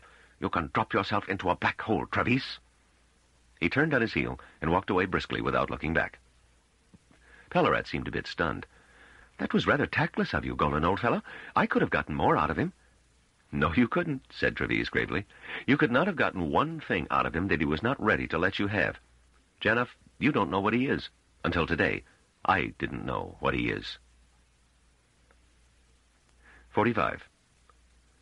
Pelorat hesitated to disturb Trevize. Trevize sat motionless in his chair, deep in thought. Finally, Pelorat said, Are we just sitting here all night, Golan? Trevize started. No, you're quite right. We'll be better off with people around us. Come. Pelorat rose. He said, There won't be people around us. Compor said this was some sort of meditation day. Is that what he said? Was there traffic when we came along the road in our ground car? Yes, some. Quite a bit, I thought. And then, when we entered the city, was it empty? Not particularly. Still, you've got to admit that this place has been empty. Yes, it has. I noticed that particularly. But come, Janov, I'm hungry. There's got to be some place to eat, and we can afford to find something good. At any rate, we can find a place in which we can try some interesting Seychellian novelty, or if we lose our nerve, good standard galactic fare. Come, once we're safely surrounded, I'll tell you what I think really happened here. 46. Trevize leaned back with a pleasant feeling of renewal. The restaurant was not expensive by Terminus standards, but it was certainly novel. It was heated in part by an open fire, over which food was prepared.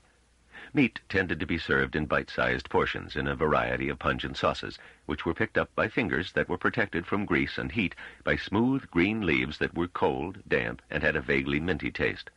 It was one leaf to each meat bit, and the whole was taken into the mouth. The waiter had carefully explained how it had to be done. Apparently accustomed to off-planet guests, he had smiled paternally as Trevize and Pelorat gingerly scooped at the steaming bits of meat, and was clearly delighted at the foreigner's relief at finding that the leaves kept the fingers cool and cooled the meat, too, as one chewed. Trevize said, "Delicious," and eventually ordered a second helping. So did Pelorat. They sat over a spongy, vaguely sweet dessert and a cup of coffee that had a caramelized flavor, at which they shook dubious heads. They added syrup, at which the waiter shook his head.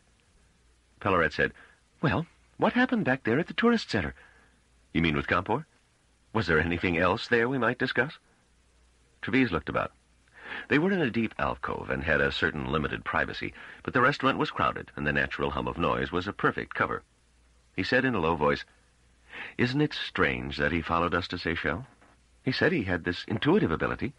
Yes, he was all-collegiate champion at hypertracking. I never questioned that till today. I quite see that you might be able to judge where someone was going to jump by how he prepared for it if you had a certain developed skill at it, certain reflexes. But I don't see how a tracker can judge a jump series. You prepare only for the first one. The computer does all the others. The tracker can judge that first one. But by what magic can he guess what's in the computer's vitals?" "But he did it, Golan." "He certainly did," said Trevize, "and the only possible way I can imagine him doing so is by knowing in advance where we were going to go, by knowing, not judging." Pelorat considered that. "Quite impossible, my boy. How could he know? We didn't decide on our destination till after we were on board the Far Star." "I know that. And what about this day of meditation?" "Compor didn't lie to us. The waiter said it was a day of meditation when we came in here and asked him." "Yes, he did. But he said the restaurant wasn't closed. In fact, what he said was, Seychelles City isn't the backwoods. It doesn't close down. People meditate, in other words, but not in the big town, where everyone is sophisticated, and there's no place for small-town piety. So there's traffic, and it's busy. Well, perhaps not quite as busy as on ordinary days, but busy." "But, Golan, no one came into the tourist center while we were there. I was aware of that. Not one person entered." "I noticed that, too. I even went to the window at one point and looked out and saw clearly that the streets around the center had a good scattering of people on foot and in vehicles, and yet not one person entered. The day of meditation made a good cover. We would not have questioned the fortunate privacy we had if I simply hadn't made up my mind not to trust that son of two strangers." Pelorat said, "What is the significance of all this, then?" "I think it's simple, Janov. We have here someone who knows where we're going as soon as we do, even though he and we are in separate spaceships, and we also have here someone who can keep a public building empty when it is surrounded by people, in order that we might talk in convenient privacy." "Would you have me believe he can perform miracles?" "Certainly. If it so happens that Compor is an agent of the Second Foundation and can control minds, if he can read yours and mine in a distant spaceship, if he can influence his way through a customs station at once, if he can land gravitically with no border patrol outraged at his defiance of the radio beams, and if he can influence minds in such a way as to keep people from entering a building he doesn't want entered." "By all the stars," Trevize went on with a marked air of grievance, "I can even follow this back to graduation. I didn't go on the tour with him. I remember not wanting to. Wasn't that a matter of his influence? He had to be alone. Where was he really going?" Pelorat pushed away the dishes before him, as though he wanted to clear a space about himself in order to have room to think. It seemed to be a gesture that signaled the busboy robot, a self-moving table that stopped near them and waited while they placed their dishes and cutlery upon it. When they were alone, Pelorat said, "But that's mad. Nothing has happened that could not have happened naturally. Once you get it into your head that somebody is controlling events, you can interpret everything in that light and find no reasonable certainty anywhere. Come on, old fellow, it's all circumstantial and a matter of interpretation. Don't yield to paranoia." "I'm not going to yield to complacency either." "Well, let's look at this logically. Suppose he was an agent of the Second Foundation. Why would he run the risk of rousing our suspicions by keeping the tourist center empty? What did he say that was so important that a few people at a distance, who would have been wrapped in their own concerns anyway, would have made a difference?" "There's an easy answer to that, Janov. He would have to keep our minds under close observation, and he wanted no interference from other minds, no static, no chance of confusion." "Again, just your interpretation. What was so important about his conversation with us? It would make sense to suppose, as he himself insisted, that he met us only in order to explain what he had done, to apologize for it, and to warn us of the trouble that might await us. Why would we have to look further than that?" The small card receptacle at the farther rim of the table glittered unobtrusively, and the figures representing the cost of the meal flashed briefly. Trevize groped beneath his sash for his credit card, which with its Foundation imprint was good anywhere in the galaxy, or anywhere a Foundation citizen was likely to go. He inserted it in the appropriate slot. It took a moment to complete the transaction, and Trevize, with native caution, checked on the remaining balance before returning it to its pocket. He looked about casually to make sure there was no undesirable interest in him on the faces of any of the few who still sat in the restaurant, and then said, "Why look further than that? Why look further?" That was not all he talked about. He talked about Earth. He told us it was dead, and urged us very strongly to go to Comporion. Shall we go? "It's something I've been considering, Golan," admitted Pelorat. "Just leave here? We can come back after we check out the Syria sector." "It doesn't occur to you that his whole purpose in seeing us was to deflect us from Seychelles and get us out of here? Get us anywhere but here?" "Why?" "I don't know. See here, they expected us to go to Trantor. That was what you wanted to do, and maybe that's what they counted on us doing. I messed things up by insisting we go to Seychelles, which is the last thing they wanted, and so now they have to get us out of here." Pelorat looked distinctly unhappy. "But Golan, you are just making statements. Why don't they want us on Seychelles?" "I don't know, Janov, but it's enough for me that they want us out. I'm staying here. I'm not going to leave." But, look, Golan, if the Second Foundation wanted us to leave, wouldn't they just influence our minds to make us want to leave? Why bother reasoning with us?" "Now that you bring up the point, haven't they done that in your case, Professor?" And Trevize's eyes narrowed in sudden suspicion. "Don't you want to leave?" Pelorat looked at Trevize in surprise. "I just think there's some sense to it." "Of course you would, if you've been influenced." "But I haven't been." "Of course you would swear you hadn't been if you had been." Pelorat said, "If you box me in this way, there's no way of disproving your bare assertion. What are you going to do?" "I will remain in Seychelles, and you'll stay here too. You can't navigate the ship without me, so if Compor has influenced you, he has influenced the wrong one." "Very well, Golan. We'll stay in Seychelles until we have independent reasons to leave. The worst thing we can do, after all, worse than either staying or going, is to fall out with each other. Come, old chap, if I had been influenced, would I be able to change my mind and go along with you cheerfully, as I plan to do now?" Trevize thought for a moment, and then, as though with an inner shake, smiled and held out his hand. "Agreed, Janov. Now, let's get back to the ship and make another start tomorrow, if we can think of one." 47. Munn Li Compor did not remember when he had been recruited. For one thing, he had been a child at the time. For another, the agents of the Second Foundation were meticulous in removing their traces as far as that was possible. Compor was an observer, and to a Second Foundationer he was instantly recognizable as such. It meant that Compor was acquainted with mentalics and could converse with Second Foundationers in their own fashion to a degree, but he was in the lowest rank of the hierarchy. He could catch glimpses of minds, but he could not adjust them. The education he had received had never gone that far. He was an observer, not a doer. It made him second class at best, but he did not mind much. He knew his importance in the scheme of things. During the early centuries of the Second Foundation, it had underestimated the task before it. It had imagined that its handful of members could monitor the entire galaxy, and that Seldon's plan to be maintained would require only the most occasional, the lightest touch, here and there. The mule had stripped them of these delusions. Coming from nowhere, he had caught the Second Foundation, and of course the First, though that didn't matter, utterly by surprise, and had left them helpless. It took 5 years before a counterattack could be organized, and then only at the cost of a number of lives. With Palver, a full recovery was made, again at a distressing cost, and he finally took the appropriate measures. The operations of the Second Foundation, he decided, must be enormously expanded, without at the same time increasing the chances of detection unduly, so he instituted the Corps of Observers.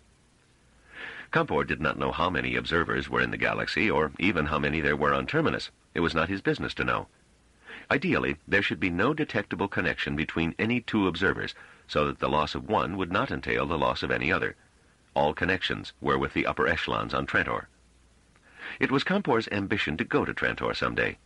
Though he thought it extremely unlikely, he knew that occasionally an observer might be brought to Trantor and promoted, but that was rare.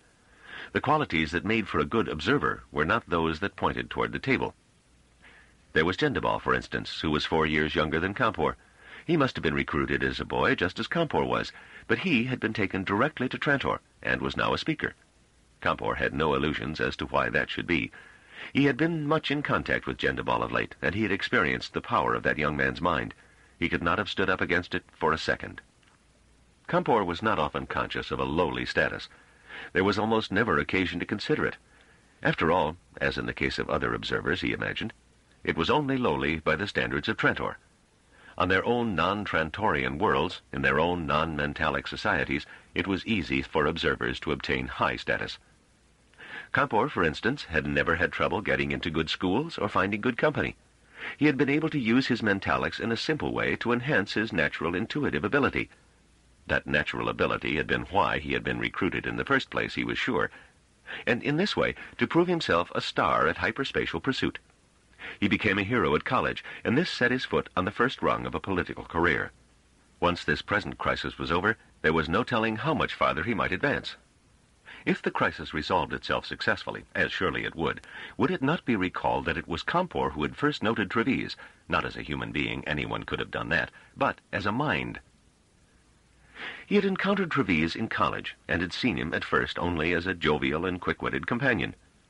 One morning, however, he had stirred sluggishly out of slumber, and in the stream of consciousness that accompanied the never-never land of half-sleep, he felt what a pity it was that Trevize had never been recruited. Trevize couldn't have been recruited, of course, since he was Terminus born, and not, like Compor, a native of another world. And even with that aside, it was too late. Only the quite young are plastic enough to receive an education into mentalics. The painful introduction of that art, it was more than a science, into adult brains set rustily in their mold, was a thing of the first two generations after Seldon only. But then, if Trevize had been ineligible for recruiting in the first place, and had outlived the possibility in the second, what had roused Compor's concern over the matter? On their next meeting, Compor had penetrated Trevize's mind deeply, and discovered what it was that must have initially disturbed him. Trevize's mind had characteristics that did not fit the rules he had been taught. Over and over it eluded him. As he followed its workings, he found gaps. No, they couldn't be actual gaps, actual leaps of non-existence. They were places where Trevize's manner of mind dove too deeply to be followed. Compor had no way of determining what this meant, but he watched Trevize's behavior in the light of what he had discovered, and he began to suspect that Trevize had an uncanny ability to reach right conclusions from what would seem to be insufficient data. Did this have something to do with the gaps? Surely this was a matter for mentalism beyond his own powers, for the table itself, perhaps. He had the uneasy feeling that Trevize's powers of decision were unknown in their full to the man himself, and that he might be able to do what? Compor's knowledge did not suffice. He could almost see the meaning of what Trevize possessed, but not quite. There was only the intuitive conclusion, or perhaps just a guess, that Trevize might be potentially a person of the utmost importance. He had to take the chance that this might be so, and to risk seeming to be less than qualified for his post. After all, if he were correct, he was not sure, looking back on it, how he had managed to find the courage to continue his efforts. He could not penetrate the administrative barriers that ringed the table. He had all but reconciled himself to a broken reputation. He had worked himself down, despairingly, to the most junior member of the table, and finally Stor Gendibal had responded to his call. Gendibal had listened patiently, and from that time on there had been a special relationship between them. It was on Gendibal's behalf that Compor had maintained his relationship with Trevize, and on Gendibal's direction that he had carefully set up the situation that had resulted in Trevize's exile. And it was through Gendibal that Compor might yet, he was beginning to hope, achieve his dream of promotion to Trantor. All preparations, however, had been designed to send Trevize to Trantor. Trevize's refusal to do this had taken Compor entirely by surprise, and, Compor thought, had been unforeseen by Gendibal as well. At any rate, Gendibal was hurrying to the spot, and to Compor that deepened the sense of crisis. Compor sent out his hypersignal. 48. Gendibal was roused from his sleep by the touch on his mind. It was effective and not in the least disturbing. Since it affected the arousal center directly, he simply awoke. He sat up in bed, the sheet falling from his well-shaped and smoothly muscular torso. He had recognized the touch. The differences were as distinctive to mentalists as were voices to those who communicated primarily by sound. Gendibal sent out the standard signal, asking if a small delay were possible, and the no emergency call returned. Without undue haste, then, Gendibal attended to the morning routine. He was still in the ship's shower, with the used water draining into the recycling mechanisms when he made contact again. Compor? Yes, Speaker? Have you spoken with Trevize and the other one? Pelorat. Janov Pelorat. Yes, Speaker. Good. Give me another 5 minutes and I'll arrange visuals. He passed Suranovi on his way to the controls. She looked at him questioningly and made as though to speak, but he placed a finger on his lips and she subsided at once. Gendibal still felt a bit uncomfortable at the intensity of adoration-respect in her mind, but it was coming to be a comfortingly normal part of his environment somehow. He had hooked a small tendril of his mind to hers, and there would now be no way to affect his mind without affecting hers. The simplicity of her mind, and there was an enormous aesthetic pleasure to be found in contemplating its unadorned symmetry, Gendibal couldn't help thinking, made it impossible for any extraneous minefield to exist in their neighborhood without detection. He felt a surge of gratitude for the courteous impulse that had moved him that moment they had stood together outside the university, and that had led her to come to him precisely when she could be most useful. He said, Compor? Yes, Speaker? Relax, please. I must study your mind. No offenses intended. As you wish, Speaker. May I ask the purpose? To make certain you are untouched.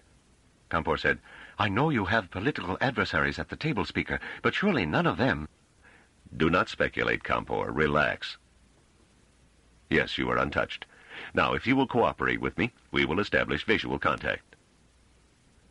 What followed was, in the ordinary sense of the word, an illusion, since no one but someone who was aided by the mentalic power of a well-trained second foundationer would have been able to detect anything at all, either by the senses or by any physical detecting device. It was the building up of a face, and its appearance from the contours of a mind, and even the best mentalist could succeed in producing only a shadowy and somewhat uncertain figure. Compor's face was there in mid-space, as though it were seen through a thin but shifting curtain of gauze, and Gendibal knew that his own face appeared in an identical manner in front of Compor.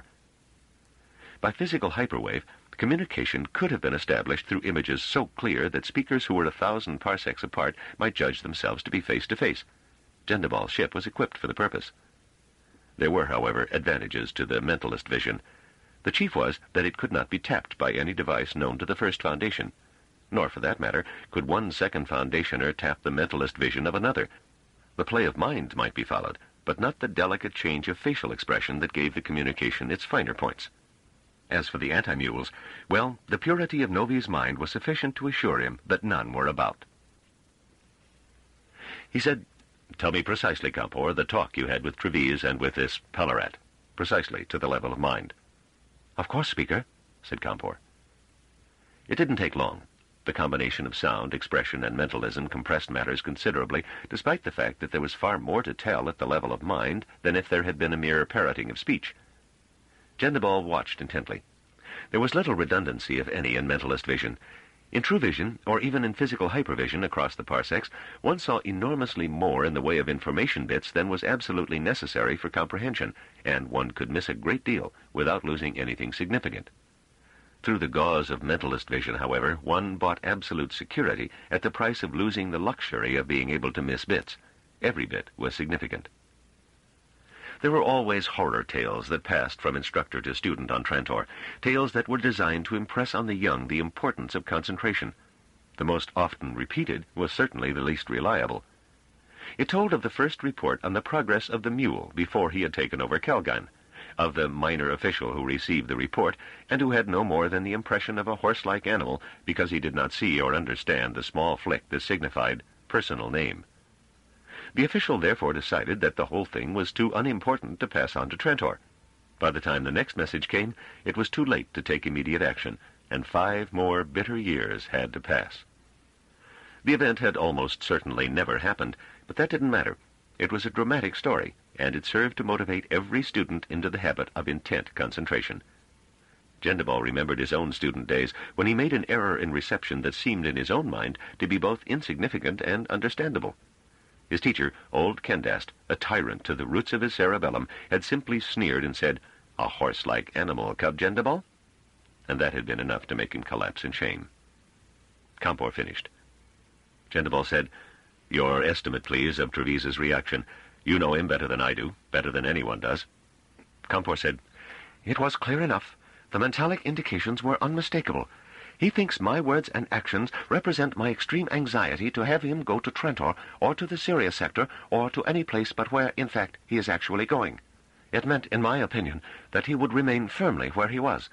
The fact that I attached great importance to his shifting his position, in short, forced him to give it the same importance, and since he feels his own interest to be diametrically opposed to mine, he will deliberately act against what he interprets to be my wish."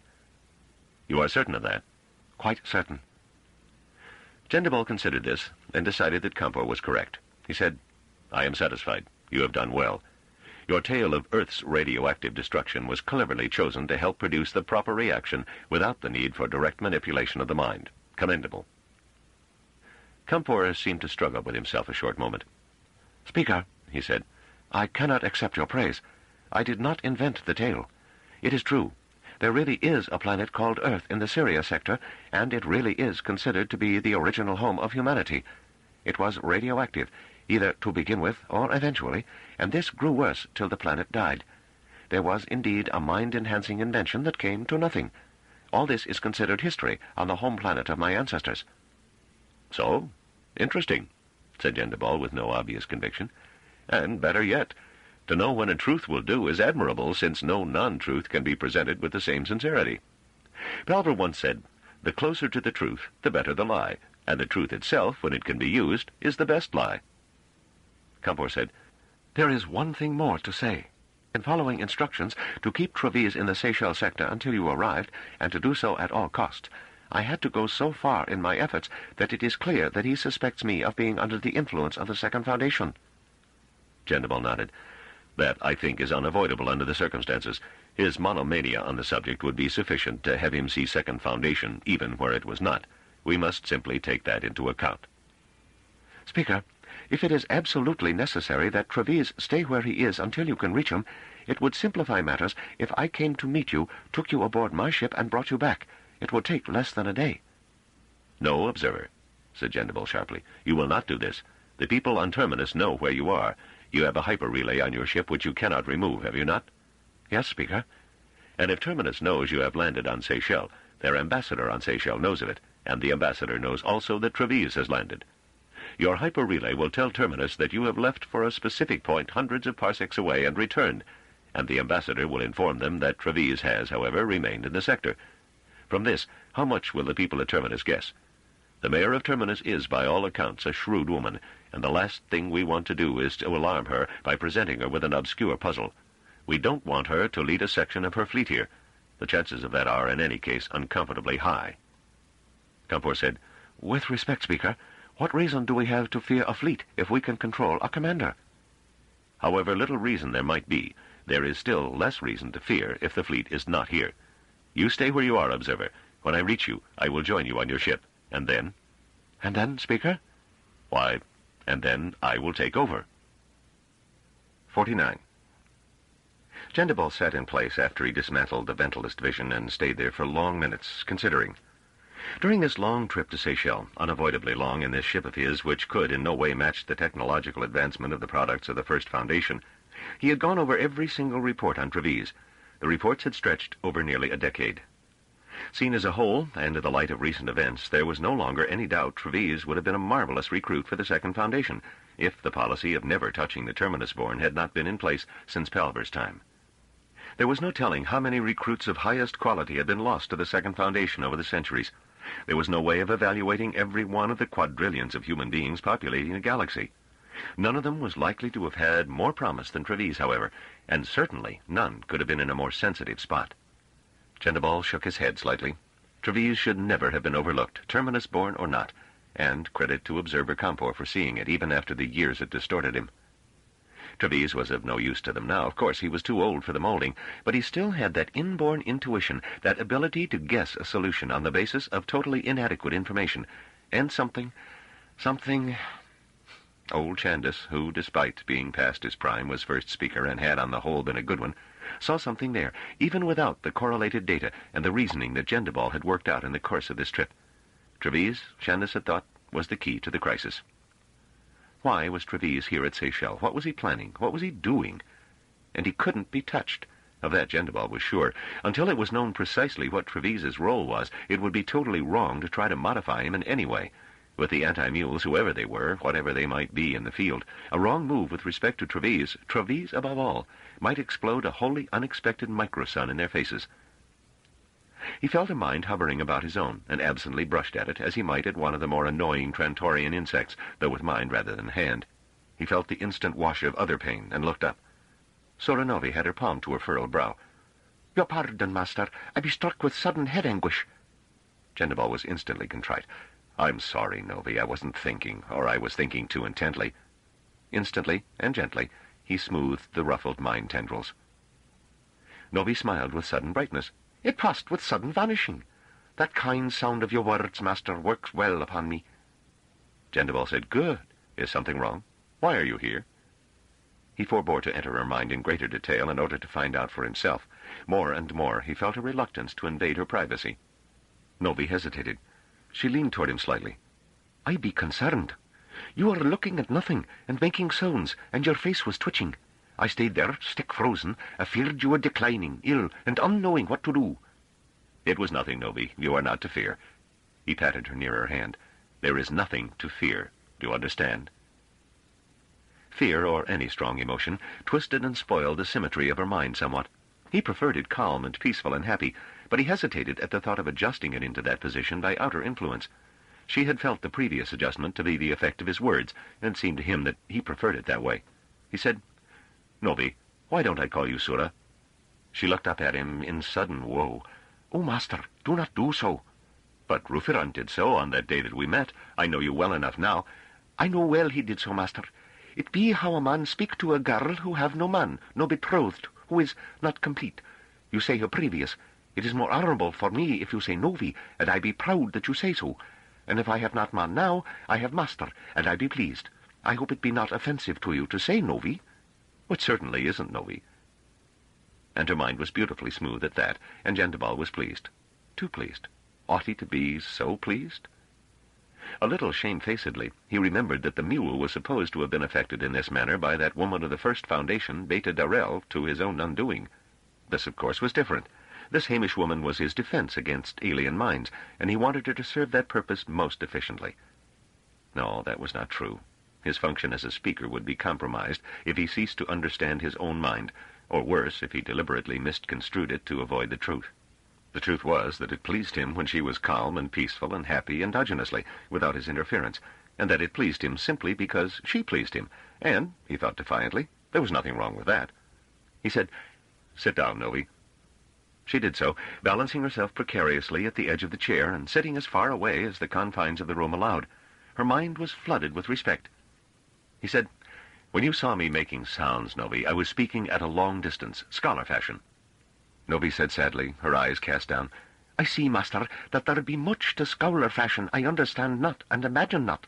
It be difficult mountain high art. I be ashamed to have come to you to be made scholar. How is it, master, you did not belaugh me?" Gendibal said, "It is no shame to aspire to something, even if it is beyond your reach. You are now too old to be made a scholar after my fashion, but you are never too old to learn more than you already know, and to become able to do more than you already can. I will teach you something about this ship. By the time we reach our destination, you will know quite a bit about it."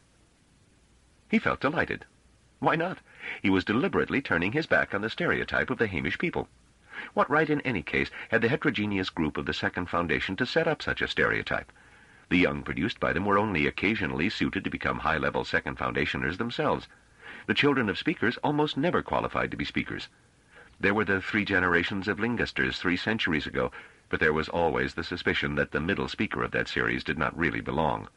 And, if that were true, who were the people of the university to place themselves on so high a pedestal?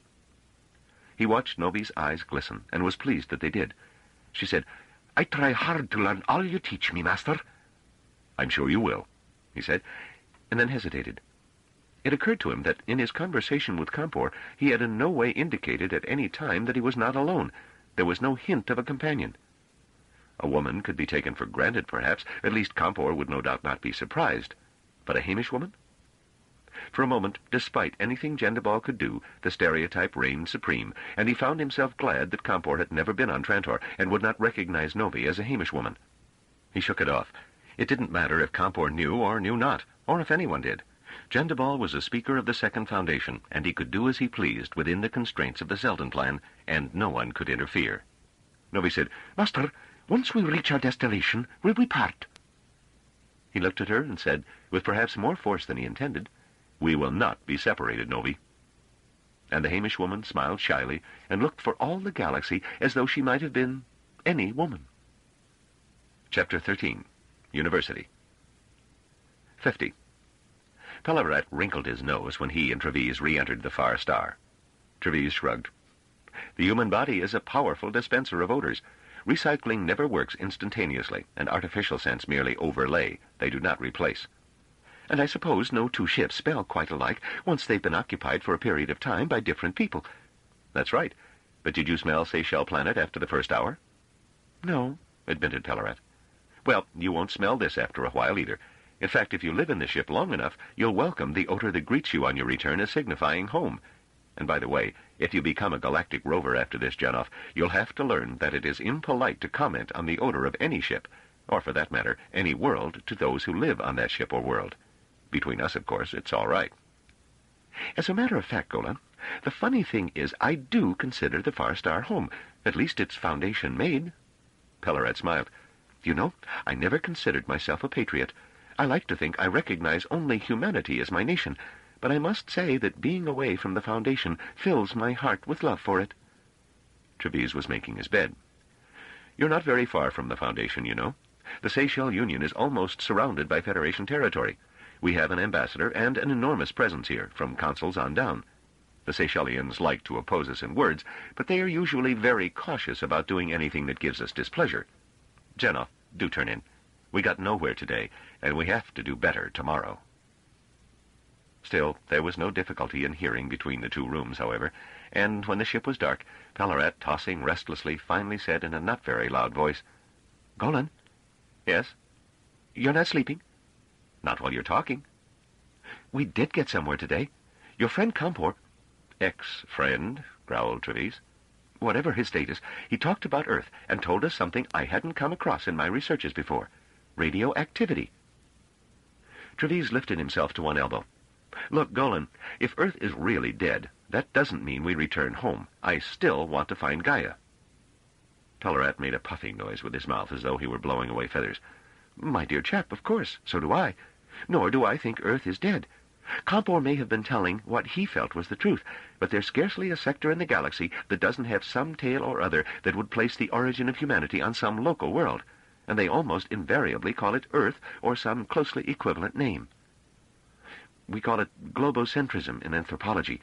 People have a tendency to take it for granted that they are better than their neighbors, that their culture is older and superior to that of other worlds, that what is good in other worlds has been borrowed from them, while what is bad is distorted or perverted in the borrowing or invented elsewhere. And the tendency is to equate superiority in quality with superiority in duration. If they cannot reasonably maintain their own planet to be Earth or its equivalent, and the beginnings of the human species, they almost always do the best they can by placing Earth in their own sector, even when they cannot locate it exactly." Trevize said, "And you're telling me that Compor was just following the common habit when he said Earth existed in the Syria sector? Still, the Syria sector does have a long history, so every world in it should be well known, and it should be easy to check the matter even without going there." Pelorat chuckled. "Even if you were to show that no world in the Syria sector could possibly be Earth, that wouldn't help. You underestimate the depths to which mysticism can bury rationality, Golan. There are at least half a dozen sectors in the galaxy where respectable scholars repeat with every appearance of solemnity and with no trace of a smile local tales that Earth, or whatever they choose to call it, is located in hyperspace and cannot be reached except by accident." "And do they say anyone has ever reached it by accident?" "There are always tales, and there was always a patriotic refusal to disbelieve, even though the tales are never in the least credible, and are never believed by anyone not of the world that produces them." "Then, Janov, let's not believe them ourselves. Let's enter our own private hyperspace of sleep." "But, Golan, it's this business of Earth's radioactivity that interests me. To me, that seems to bear the mark of truth, or a kind of truth. What do you mean, a kind of truth? Well, a world that is radioactive would be a world in which hard radiation would be present in higher concentration than is usual. The rate of mutation would be higher on such a world, and evolution would proceed more quickly and more diversely. I told you, if you remember, that among the points on which almost all the tales agree is that life on Earth was incredibly diverse, millions of species and all kinds of life. It is this diversity of life, this explosive development, that might have brought intelligence to the Earth, and then the surge outward into the galaxy. If Earth were for some reason radioactive, that is, more radioactive than other planets, that might account for everything else about Earth that is, or was, unique. Trevize was silent for a moment. Then, in the first place, we have no reason to believe Compor was telling the truth. He may well have been lying freely in order to induce us to leave this place and go chasing madly off to Sirius. I believe that's exactly what he was doing. And even if he were telling the truth, what he said was that there was so much radioactivity that life became impossible. Pelorat made the blowing gesture again. There wasn't too much radioactivity to allow life to develop on Earth, and it is easier for life to maintain itself once established than to develop in the first place. Granted, then, that life was established and maintained on Earth. Therefore, the level of radioactivity could not have been incompatible with life to begin with, and it can only have fallen off with time. There is nothing that can raise the level. Nuclear explosions, suggested Trevize. What would that have to do with it? I mean, suppose nuclear explosions took place on Earth. On Earth's surface? Impossible. There's no record in the history of the galaxy of any society being so foolish as to use nuclear explosions as a weapon of war. We would never have survived. During the Trigelian insurrections, when both sides were reduced to starvation and desperation, and when Gendibal Korat suggested the initiation of a fusion reaction in... He was hanged by the sailors of his own fleet. I know galactic history. I was thinking of accident. There's no record of accidents of that sort that are capable of significantly raising the intensity of radioactivity of a planet generally. He sighed. I suppose that when we get around to it, we'll have to go to the Sirius sector and do a little prospecting there. Someday perhaps we will. But for now... Yes, I'll stop talking. He did. And Trevize lay in the dark for nearly an hour, considering whether he had attracted too much attention already, and whether it might not be wise to go to the Sirius sector and then return to Gaia when attention, everyone's attention, was elsewhere. He had arrived at no clear decision by the time he fell asleep. His dreams were troubled. 51. They did not arrive back in the city till mid-morning. The tourist center was quite crowded this time, but they managed to obtain the necessary directions to a reference library, where in turn they received instruction in the use of the local models of data-gathering computers. They went carefully through the museums and universities, beginning with those that were nearest, and checked out whatever information was available on anthropologists, archaeologists, and ancient historians. Pelorat said, Ah, said Trevize with some asperity. What? This name Quintessence. It seems familiar. You know him? No, of course not. But I may have read papers of his back at the ship where I have my reference collection. We're not going back, Janov. If the name is familiar, that's a starting point. If he can't help us, he will undoubtedly be able to direct us further. He rose to his feet. Let's find a way of getting to Seychelles University. And since there will be nobody there at lunchtime, let's eat first. It was not until late afternoon that they had made their way out to the university, worked their way through its maze, and found themselves in an anteroom waiting for a young woman who had gone off in search of information, and who might, or might not, lead them to Quintessence. I wonder, said Pelorat uneasily, how much longer we'll have to wait. It must be getting toward the close of the school day. And, as though that were a cue, the young lady whom they had last seen half an hour before walked rapidly toward them, her shoes glinting red and violet, and striking the ground with a sharp musical tone as she walked. The pitch varied with the speed and force of her steps. Pelorat winced. He supposed that each world had its own ways of assaulting the senses, just as each had its own smell. He wondered if, now that he no longer noticed the smell, he might also learn not to notice the cacophony of fashionable young women when they walked. She came to Pelorat and stopped. May I have your full name, Professor? It's Janov Pelorat, miss. Your home planet? Trevize began to lift one hand as though to enjoin silence, but Pelorat, either not seeing or not regarding, said, "Terminus." The young woman smiled broadly and looked pleased. "When I told Professor Quintessence that a Professor Pelorat was inquiring for him, he said he would see you if you were Janov Pelorat of Terminus, but not otherwise." Pelorat blinked rapidly. You mean he's heard of me?" "It certainly seems so." And almost creakily, Pelorat managed to smile as he turned to Trevize. "He's heard of me. I honestly didn't think... I've written very few papers, and I didn't think that anyone..." He shook his head. "They weren't really important." "Well, then," said Trevize, smiling himself, "stop hugging yourself in an ecstasy of self-underestimation, and let's go." He turned to the woman. "I presume, miss, there's some sort of transportation to take us to him?" "It's within walking distance. You won't even have to leave the building complex, and I'll be glad to take you there. Are both of you from Terminus?" And off she went. The two men followed, and Trevize said with a trace of annoyance, "Yes, we are. Does that make a difference?" "Oh, no, of course not. There are people on Seychelles that don't like foundationers, you know, but here at the university we're more cosmopolitan than that. Live and let live is what I always say. Foundationers are people too. You know what I mean?" "Yes, I know what you mean. Lots of us say that Seychellians are people." "That's just the way it should be. I've never seen Terminus. It must be a big city." "Actually, it isn't," said Trevize matter-of-factly. "I suspect it's smaller than Seychelles City." "You're tweaking my finger," she said. "It's the capital of the Foundation Federation, isn't it? There isn't another Terminus, is there?" "No, there's only one Terminus, as far as I know, and that's where we're from, the capital of the Foundation Federation." "Well, then, it must be an enormous city, and you're coming all the way here to see the professor? We're very proud of him, you know. He's considered the biggest authority in the whole galaxy." "Really?" said Trevize. "On what?" Her eyes opened wide again. "You are a teaser. He knows more about ancient history than I know about my own family." And she continued to walk on ahead on her musical feet.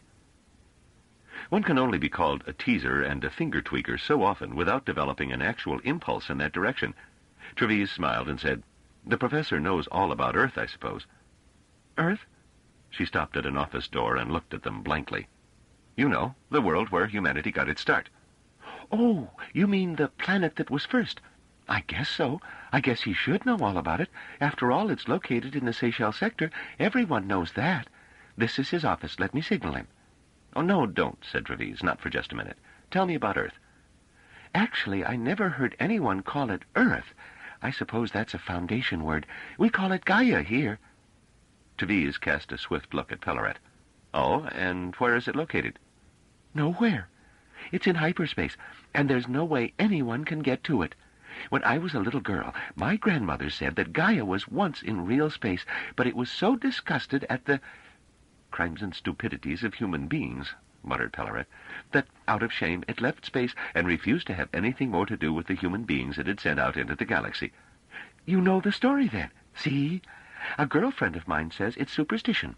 Well, I'll tell her, if it's good enough for professors from the Foundation." A glittering section of lettering on the smoky glass of the door read, "Sotain Quintessence Abt," in the hard-to-read Seychellian calligraphy, and under it was printed in the same fashion, Department of Ancient History. The woman placed her finger on a smooth metal circle. There was no sound, but the smokiness of the glass turned a milky white for a moment, and a soft voice said in an abstracted way, "Identify yourself, please." "Janov Pelorat of Terminus," said Pelorat, "with Golan Trevize of the same world." The door swung open at once. 52. The man who stood up, walked around his desk, and advanced to meet them was tall and well into middle age. He was light brown in skin color, and his hair, which was set in crisp curls over his head, was iron gray. He held out his hand in greeting, and his voice was soft and low. "I am SQ. I am delighted to meet you, professors." Trevize said, "I don't own an academic title. I merely accompany Professor Pelorat. You may call me simply Trevize. I am pleased to meet you, Professor Abt." Quintessence held up one hand in clear embarrassment. "Oh, no. Abt is merely a foolish title of some sort that has no significance outside of Seychelles. Ignore it, please, and call me SQ. We tend to use initials in ordinary social intercourse on Seychelles. I'm so pleased to meet two of you when I had been expecting but one." He seemed to hesitate a moment, then extended his right hand, after wiping it unobtrusively on his trousers. Trevize took it, wondering what the proper Seychellian manner of greeting was. Quintessence said, "Please sit down. I'm afraid you'll find these chairs to be lifeless ones, but I, for one, don't want my chairs to hug me. It's all the fashion for chairs to hug you nowadays, but I prefer a hug to mean something, eh? Trevize smiled and said, "Who would not? Your name, SQ, seems to be of the Rim worlds and not Seychellian. I apologize if the remark is impertinent." "I don't mind. My family traces back in part to Ascone. 5 generations back, my great-great-grandparents left Ascone when Foundation domination grew too heavy." Pelorat said, "And we are Foundationers. Our apologies." Quintessence waved his hand genially.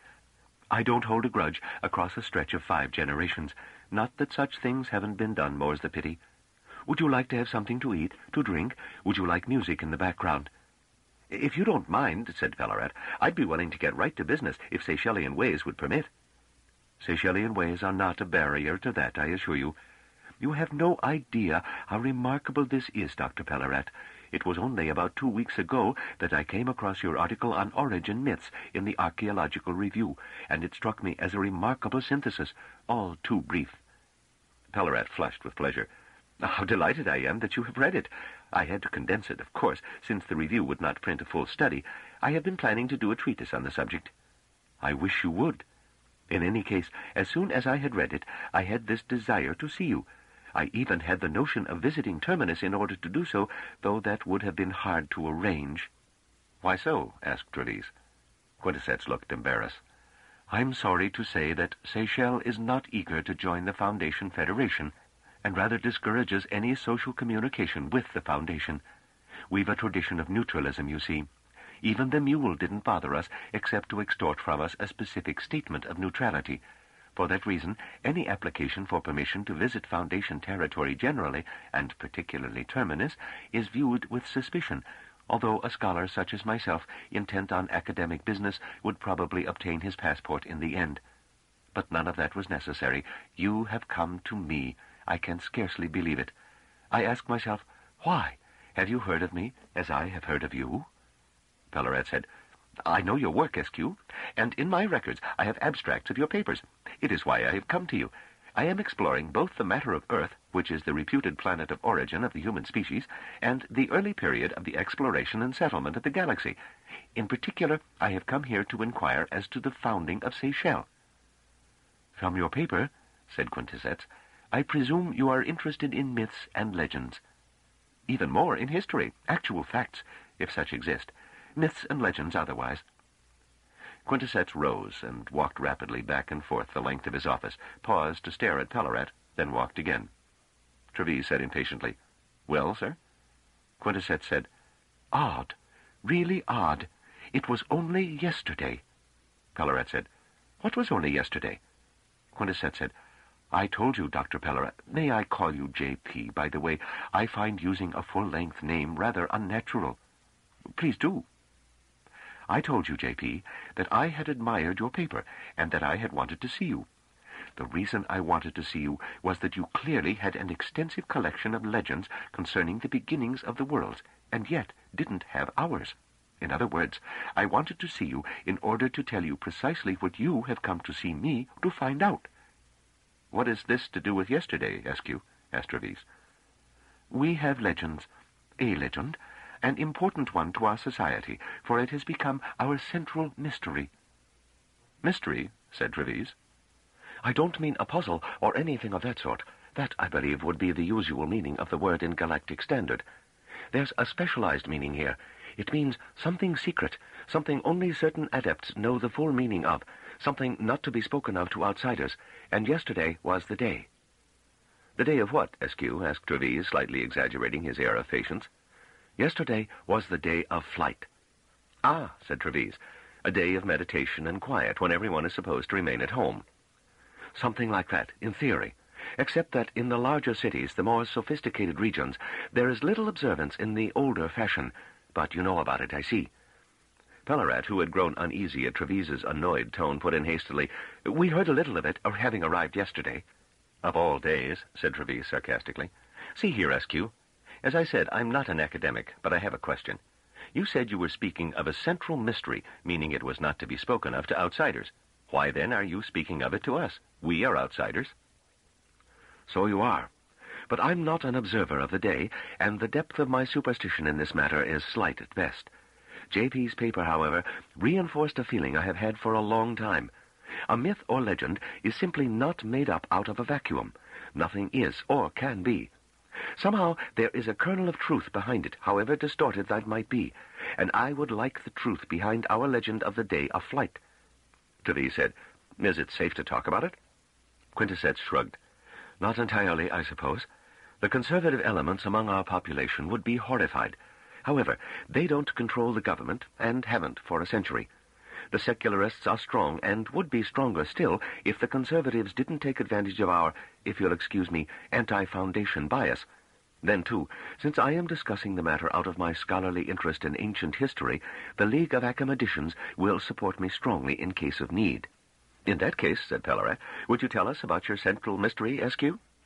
"Yes, but let me make sure we won't be interrupted, or, for that matter, overheard.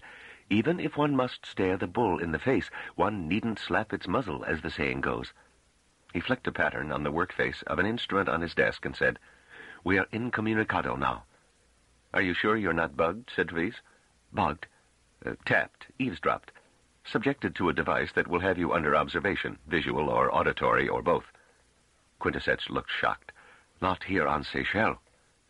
Trevize shrugged. "If you say so." "Please go on, SQ," said Pelorat. Quintessence pursed his lips, leaned back in his chair, which gave slightly under the pressure, and put the tips of his fingers together. He seemed to be speculating as to just how to begin. He said, "Do you know what a robot is?" "A robot?" said Pelorat. "No." Quintessence looked in the direction of Trevize, who shook his head slowly. "You know what a computer is, however." "Of course," said Trevize impatiently. "Well then, a mobile computerized tool—" "Is a mobile computerized tool?" Trevize was still impatient. "There are endless varieties, and I don't know of any generalized term for it except mobile computerized tool." "That looks exactly like a human being is a robot." SQ completed his definition with equanimity. "The distinction of a robot is that it is humaniform." "Why humaniform?" asked Pelorat in honest amazement. "I'm not sure. It's a remarkably inefficient form for a tool, I grant you, but I'm just repeating the legend. Robot is an old word from no recognizable language, though our scholars say it bears the connotation of work." "I can't think of any word," said Trevize skeptically, "that sounds even vaguely like robot and that has any connection with work." "Nothing in galactic, certainly," said Quintessence, "but that's what they say." Pelorat said, "It may have been reversed etymology. These objects were used for work, and so the word was said to mean work. In any case, why do you tell us this?" "Because it is a firmly fixed tradition here on Seychelles that when Earth was a single world and the galaxy lay all uninhabited before it, robots were invented and devised. There were then two sorts of human beings, natural and invented, flesh and metal, biological and mechanical, complex and simple." Quintessence came to a halt and said with a rueful laugh, "I'm sorry, it is impossible to talk about robots without quoting from the Book of Flight. The people of Earth devised robots, and I need say no more. That's plain enough." "And why did they devise robots?" asked Trevize. Quintessence shrugged. "Who can tell at this distance in time? Perhaps they were few in numbers and needed help, particularly in the great task of exploring and populating the galaxy." Trevize said, "That's a reasonable suggestion. Once the galaxy was colonized, the robots would no longer be needed. Certainly there are no humanoid mobile computerized tools in the galaxy today." "In any case," said Quintessence, "the story is as follows, if I may vastly simplify and leave out many poetic ornamentations which, frankly, I don't accept, though the general population does or pretends to. Around Earth, there grew up colony worlds circling neighboring stars, and these colony worlds were far richer in robots than was Earth itself. There was more use for robots on raw, new worlds. Earth, in fact, retreated, wished no more robots, and rebelled against them." "What happened?" asked Pelorat. "The outer worlds were the stronger. With the help of their robots, the children defeated and controlled Earth, the mother. Pardon me, but I can't help slipping into quotation. But there were those from Earth who fled their world, with better ships and stronger modes of hyperspatial travel. They fled to far distant stars and worlds, far beyond the closer worlds earlier colonized. New colonies were founded, without robots, in which human beings could live freely. Those were the times of flight, so-called, and the day upon which the first Earthman reached the Seychelles sector, this very planet, in fact, is the day of flight, celebrated annually for many thousands of years. Pelorat said, "My dear chap, what you are saying, then, is that Seychelles was founded directly from Earth." Quintessence thought and hesitated for a moment. Then he said, "That is the official belief." "Obviously," said Trevize, "you don't accept it." "It seems to me," Quintessence began, and then burst out, "Oh, great stars and small planets, I don't. It is entirely too unlikely. But it's official dogma, and however secularized the government has become, lip service to that at least is essential. Still, to the point. In your article, J.P., there is no indication that you're aware of this story, of robots and of two waves of colonization, a lesser one with robots and a greater one without." "I certainly was not," said Pelorat. "I hear it now for the first time, and, my dear S.Q., I am eternally grateful to you for making this known to me. I am astonished that no hint of this has appeared in any of the writings." "It shows," said Quintessence, "how effective our social system is. It's our Seychellian secret, our great mystery." "Perhaps," said Trevize dryly. "Yet the second wave of colonization, the robotless wave, must have moved out in all directions. Why is it only on Seychelles that this great secret exists?" Quintessence said, "It may exist elsewhere and be just a secret. Our own conservatives believe that only Seychelles was settled from Earth, and that all the rest of the galaxy was settled from Seychelles. That, of course, is probably nonsense." Pelorat said, "These subsidiary puzzles can be worked out in time. Now that I have the starting point, I can seek out similar information on other worlds. What counts is that I have discovered the question to ask, and a good question is, of course, the key by which infinite answers can be educed. How fortunate that I—" Trevize said, "Yes, Janov, but the good SQ has not told us the whole story, surely. What happened to the older colonies and their robots, do your traditions say?" "Not in detail, but in essence. Human and humanoid cannot live together, apparently. The worlds with robots died. They were not viable." "And Earth?" "Humans left it and settled here and, presumably, though the conservatives would disagree, on other planets as well." "Surely not every human being left Earth. The planet was not deserted." "Presumably not. I don't know." Trevize said abruptly, "Was it left radioactive?" Quintessence looked astonished. "Radioactive?" "That's what I'm asking." "Not to my knowledge. I never heard of such a thing." Trevize put a knuckle to his teeth and considered. Finally he said, "SQ, it's getting late, and we have trespassed sufficiently on your time, perhaps." Pelorat made a motion as though he were about to protest, but Trevize's hand was on the other's knee, and his grip tightened, so Pelorat, looking disturbed, subsided. Quintessence said, "I was delighted to be of use." "You have been, and if there's anything we can do in exchange, name it." Quintessence laughed gently. "If the good J.P. will be so kind as to refrain from mentioning my name in connection with any writing he does on our mystery, that will be sufficient repayment." Pelorat said eagerly, "You would be able to get the credit you deserve, and perhaps be more appreciated if you were allowed to visit Terminus and even perhaps remain there as a visiting scholar at our university for an extended period. We might arrange that. Seychelles might not like the Federation, but they might not like refusing a direct request that you be allowed to come to Terminus to attend, let us say, a colloquium on some aspect of ancient history." The Seychellian half rose. "Are you saying you can pull strings to arrange that?" Trevize said, "Why, I hadn't thought of it, but J.P. is perfectly right. That would be feasible if we tried. And, of course, the more grateful you make us, the harder we will try." Quintessence paused, then frowned. "What do you mean, sir?" "All you have to do is tell us about Gaia, SQ, said Trevize. And all the light in Quintessence's face died. 53. Quintessence looked down at his desk. His hand stroked absent-mindedly at his short, tightly curled hair. Then he looked at Trevize and pursed his lips tightly. It was as though he were determined not to speak. Trevize lifted his eyebrows and waited, and finally Quintessence said in a strangled sort of way, "It is getting indeed late, quite glimmering."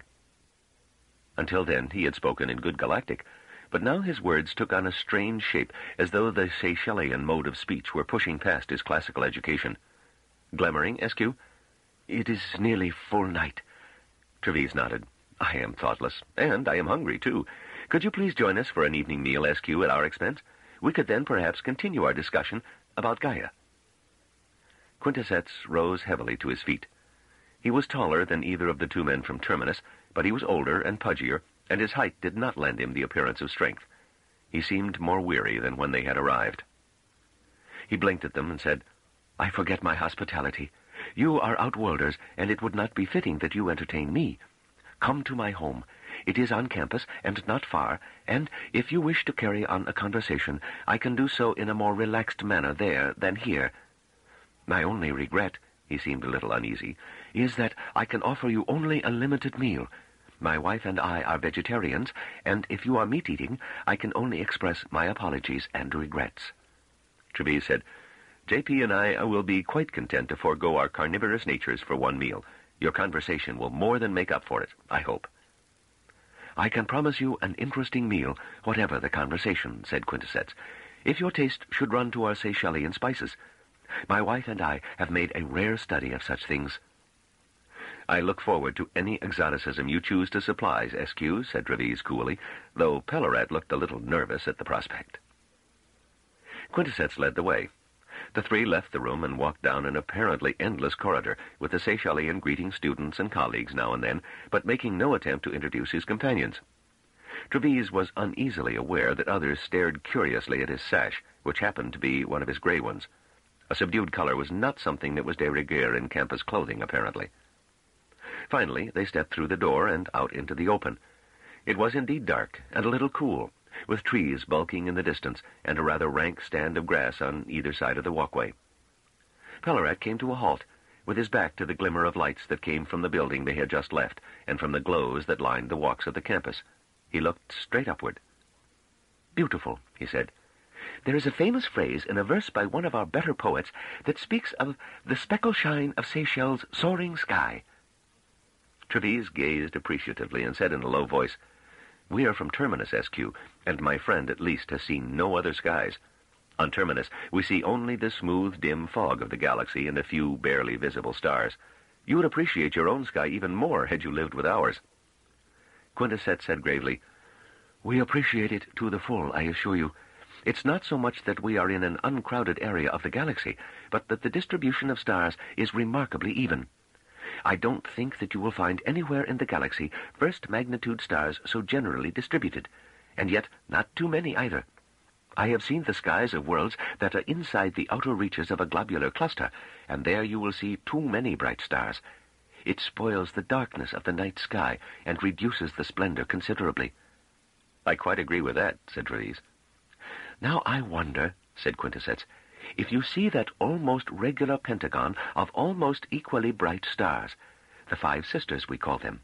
It's in that direction, just above the line of trees. Do you see it?" "I see it," said Trevize. "Very attractive." "Yes," said Quintessence.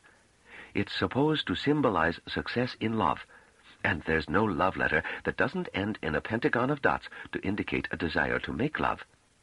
Each of the 5 stars stands for a different stage in the process, and there are famous poems which have vied with each other in making each stage as explicitly erotic as possible. In my younger days, I attempted versifying on the subject myself, and I wouldn't have thought that the time would come when I would grow so indifferent to the 5 sisters, though I suppose it's the common fate. Do you see the dim star just about in the center of the 5 sisters?" "Yes." "That," said Quintessence, "is supposed to represent unrequited love. There is a legend that the star was once as bright as the rest, but faded with grief." And he walked on rapidly. 54. The dinner, Trevize had been forced to admit to himself, was delightful. There was endless variety, and the spicing and dressing were subtle but effective. Trevize said, "All these vegetables, which have been a pleasure to eat, by the way, are part of the galactic dietary, are they not, SQ?" "Yes, of course." "I presume, though, that there are indigenous forms of life, too." "Of course. Seychelles Planet was an oxygen world when the first settlers arrived, so it had to be life-bearing, and we have preserved some of the indigenous life, you may be sure. We have quite extensive natural parks in which both the flora and the fauna of old Seychelles survive." Pelorat said sadly, "There you are in advance of us, SQ. There was little land life on Terminus when human beings arrived, and I'm afraid that for a long time no concerted effort was made to preserve the sea life, which had produced the oxygen that made Terminus habitable. Terminus has an ecology now that is purely galactic in nature. Seychelles, said Quintessence with a smile of modest pride, has a long and steady record of life valuing. And Trevize chose that moment to say, "When we left your office, SQ, I believe it was your intention to feed us dinner and then tell us about Gaia." Quintessence's wife, a friendly woman, plump and quite dark, who had said little during the meal, looked up in astonishment, rose, and left the room without a word.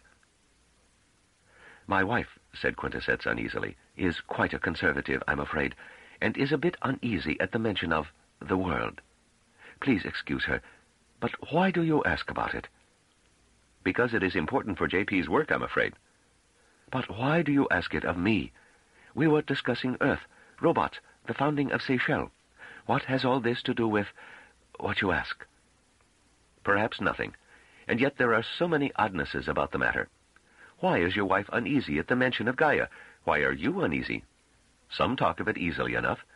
We have been told only today that Gaia is Earth itself, and that it has disappeared into hyperspace because of the evil done by human beings." A look of pain crossed Quintessence's face. "Who told you that gibberish?" "Someone I met here at the university." "That's just superstition." "Then it's not part of the central dogma of your legends concerning the flight?" "No, of course not. It's just a fable that arose among the ordinary, uneducated people." "Are you sure?" asked Trevize coldly. Quintessence sat back in his chair and stared at the remnant of the meal before him. "Come into the living room," he said. "My wife will not allow this room to be cleared and set to rights while we are here and discussing this." "Are you sure it's just a fable?" repeated Trevize, once they had seated themselves in another room before a window that bellied upward and inward to give a clear view of Seychelles' remarkable night sky. The lights within the room glimmered down to avoid competition, and Quintessence's dark countenance melted into the shadow. Quintessence said, "Aren't you sure? Do you think that any world can dissolve into hyperspace? You must understand that the average person has only the vaguest notion of what hyperspace is." "The truth is," said Trevize, "that I myself have only the vaguest notion of what hyperspace is, and I've been through it hundreds of times." "Let me speak realities, then. I assure you that Earth, wherever it is not located within the borders of the Seychelles Union, and that the world you mentioned is not Earth."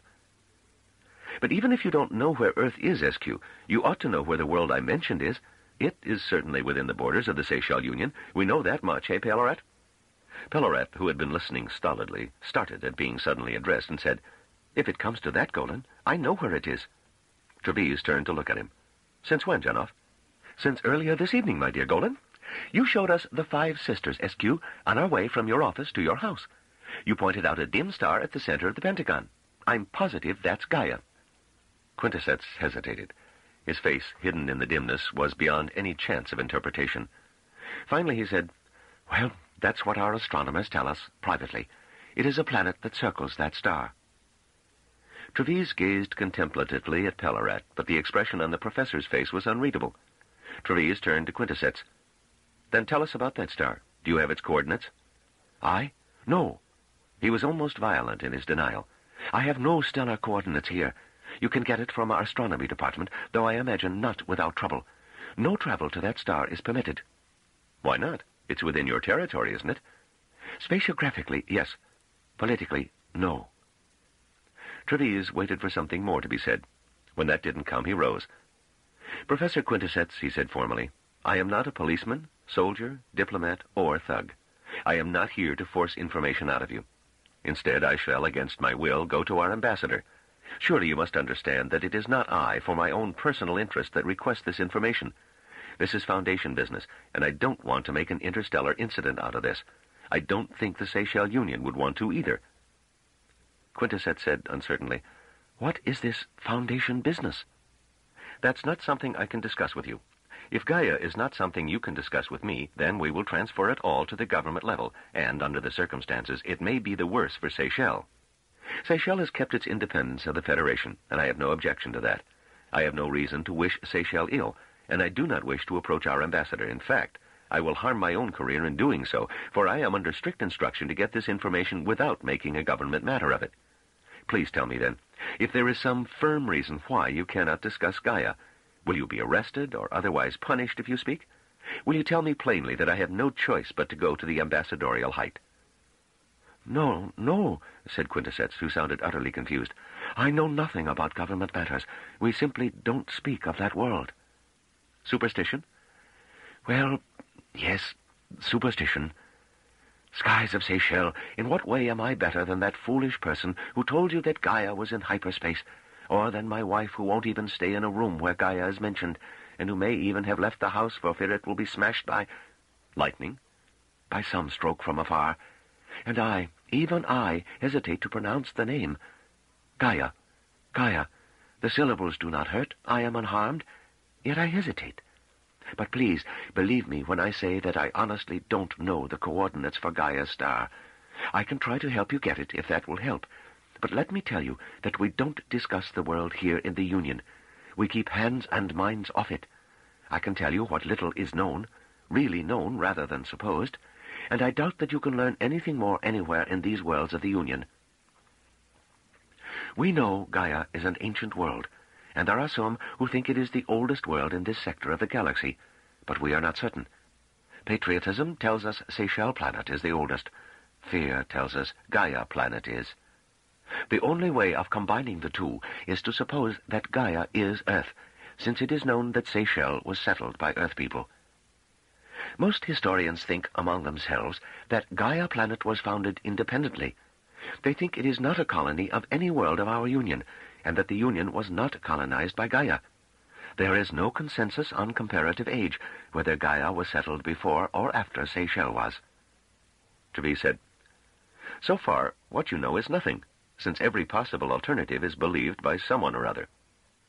Quintessence nodded ruefully. "It would seem so. It was comparatively late in our history that we became conscious of the existence of Gaia. We had been preoccupied at first in forming the Union, then in fighting off the Galactic Empire, then in trying to find our proper role as an imperial province and in limiting the power of the viceroys. It wasn't till the days of imperial weakness were far advanced that one of the later viceroys, who was under very weak central control by then, came to realize that Gaia existed, and seemed to maintain its independence from the Seychellian province and even from the empire itself.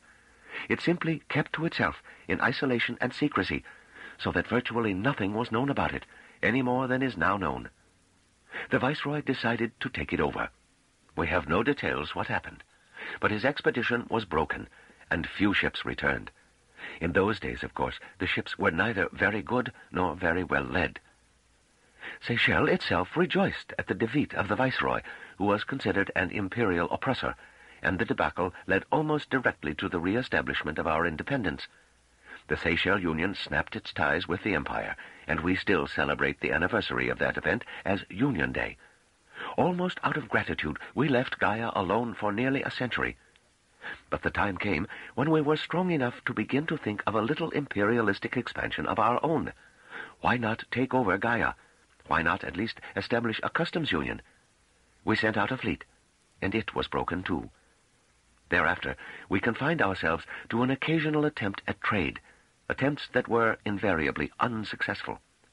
Gaia remained in firm isolation, and never, to anyone's knowledge, made the slightest attempt to trade or communicate with any other world. It certainly never made the slightest hostile move against anyone in any direction, and then... Quintessence turned up the light by touching a control in the arm of his chair. In the light, Quintessence's face took on a clearly sardonic expression. He went on, "Since you are citizens of the Foundation, you perhaps remember the mule." Trevize flushed. In 5 centuries of existence, the Foundation had been conquered only once. The conquest had been only temporary and had not seriously interfered with its climb towards Second Empire. But surely no one who resented the Foundation and wished to puncture its self-satisfaction would fail to mention the mule, its one conqueror. And it was likely, thought Trevize, that Quintessence had raised the level of light in order that he might see foundational self-satisfaction punctured. He said, "Yes, we of the Foundation remember the mule."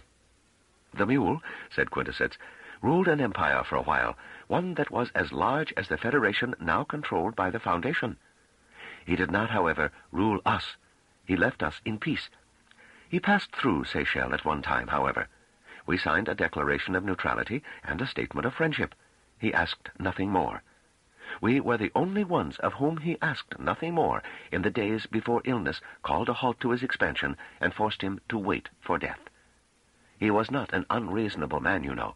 He did not use unreasonable force, he was not bloody, and he ruled humanely. It was just that he was a conqueror, said Trevize sarcastically. Like the Foundation, said Quintessence. Trevize, with no ready answer, said irritably, Do you have more to say about Gaia? Just a statement that the mule made. According to the account of the historic meeting between the mule and President Kaio of the Union, the mule is described as having put his signature to the document with a flourish and to have said, You are neutral even toward Gaia by this document, which is fortunate for you. Even I will not approach Gaia. Trevize shook his head. Why should he? Seychelles was eager to pledge neutrality, and Gaia had no record of ever troubling anyone. The mule was planning the conquest of the entire galaxy at the time, so why delay for trifles? Time enough to turn on Seychelles and Gaia when that was done. Perhaps, said Quintessence. But according to one witness at the time, a person we tend to believe, the mule put down his pen as he said, Even I will not approach Gaia. His voice then dropped, and in a whisper not meant to be heard, he added, Again. Not meant to be heard, you say? Then how was it he was heard? Because his pen rolled off the table when he put it down, and a Seychellian automatically approached and bent to pick it up. His ear was close to the mule's mouth when the word again was spoken, and he heard it. He said nothing until after the mule's death. How can you prove it was not an invention? The man's life is not the kind that makes it probable he would invent something of this kind. His report is accepted. And if it is? The mule was never in or anywhere near the Seychelles Union, except on this one occasion, at least after he appeared on the galactic scene. If he had ever been on Gaia, it had to be before he appeared on the galactic scene. Well, where was the mule born? I don't think anyone knows, said Trevize. In the Seychelles Union, there is a strong feeling he was born on Gaia. Because of that one word? Only partly. The mule could not be defeated because he had strange mental powers. Gaia cannot be defeated either. Gaia has not been defeated as yet. That does not necessarily prove it cannot be. Even the mule would not approach. Search the records of his overlordship. See if any region other than the Seychelles Union was so gingerly treated. And do you know that no one who has ever gone to Gaia for the purpose of peaceful trade has ever returned? Why do you suppose we know so little about it? Trevize said, Your attitude seems much like superstition. Call it what you will. Since the time of the mule, we have wiped Gaia out of our thinking. We don't want it to think of us. We only feel safe if we pretend it isn't there. It may be that the government has itself secretly initiated and encouraged the legend that Gaia has disappeared into hyperspace, in the hope that people will forget that there is a real star of that name. You think that Gaia is a world of mules, then? It may be. I advise you, for your good, not to go there. If you do, you will never return. If the Foundation interferes with Gaia, it will show less intelligence than the mule did. You might tell your ambassador that. Trevize said, Get me the coordinates, and I will be off your world at once. I will reach Gaia, and I will return. Quintessence said, I will get you the coordinates. The astronomy department works nights, of course, and I will get it for you now if I can. But let me suggest once more that you make no attempt to reach Gaia. Trevize said, I intend to make that attempt. And Quintessence said heavily, Then you intend suicide.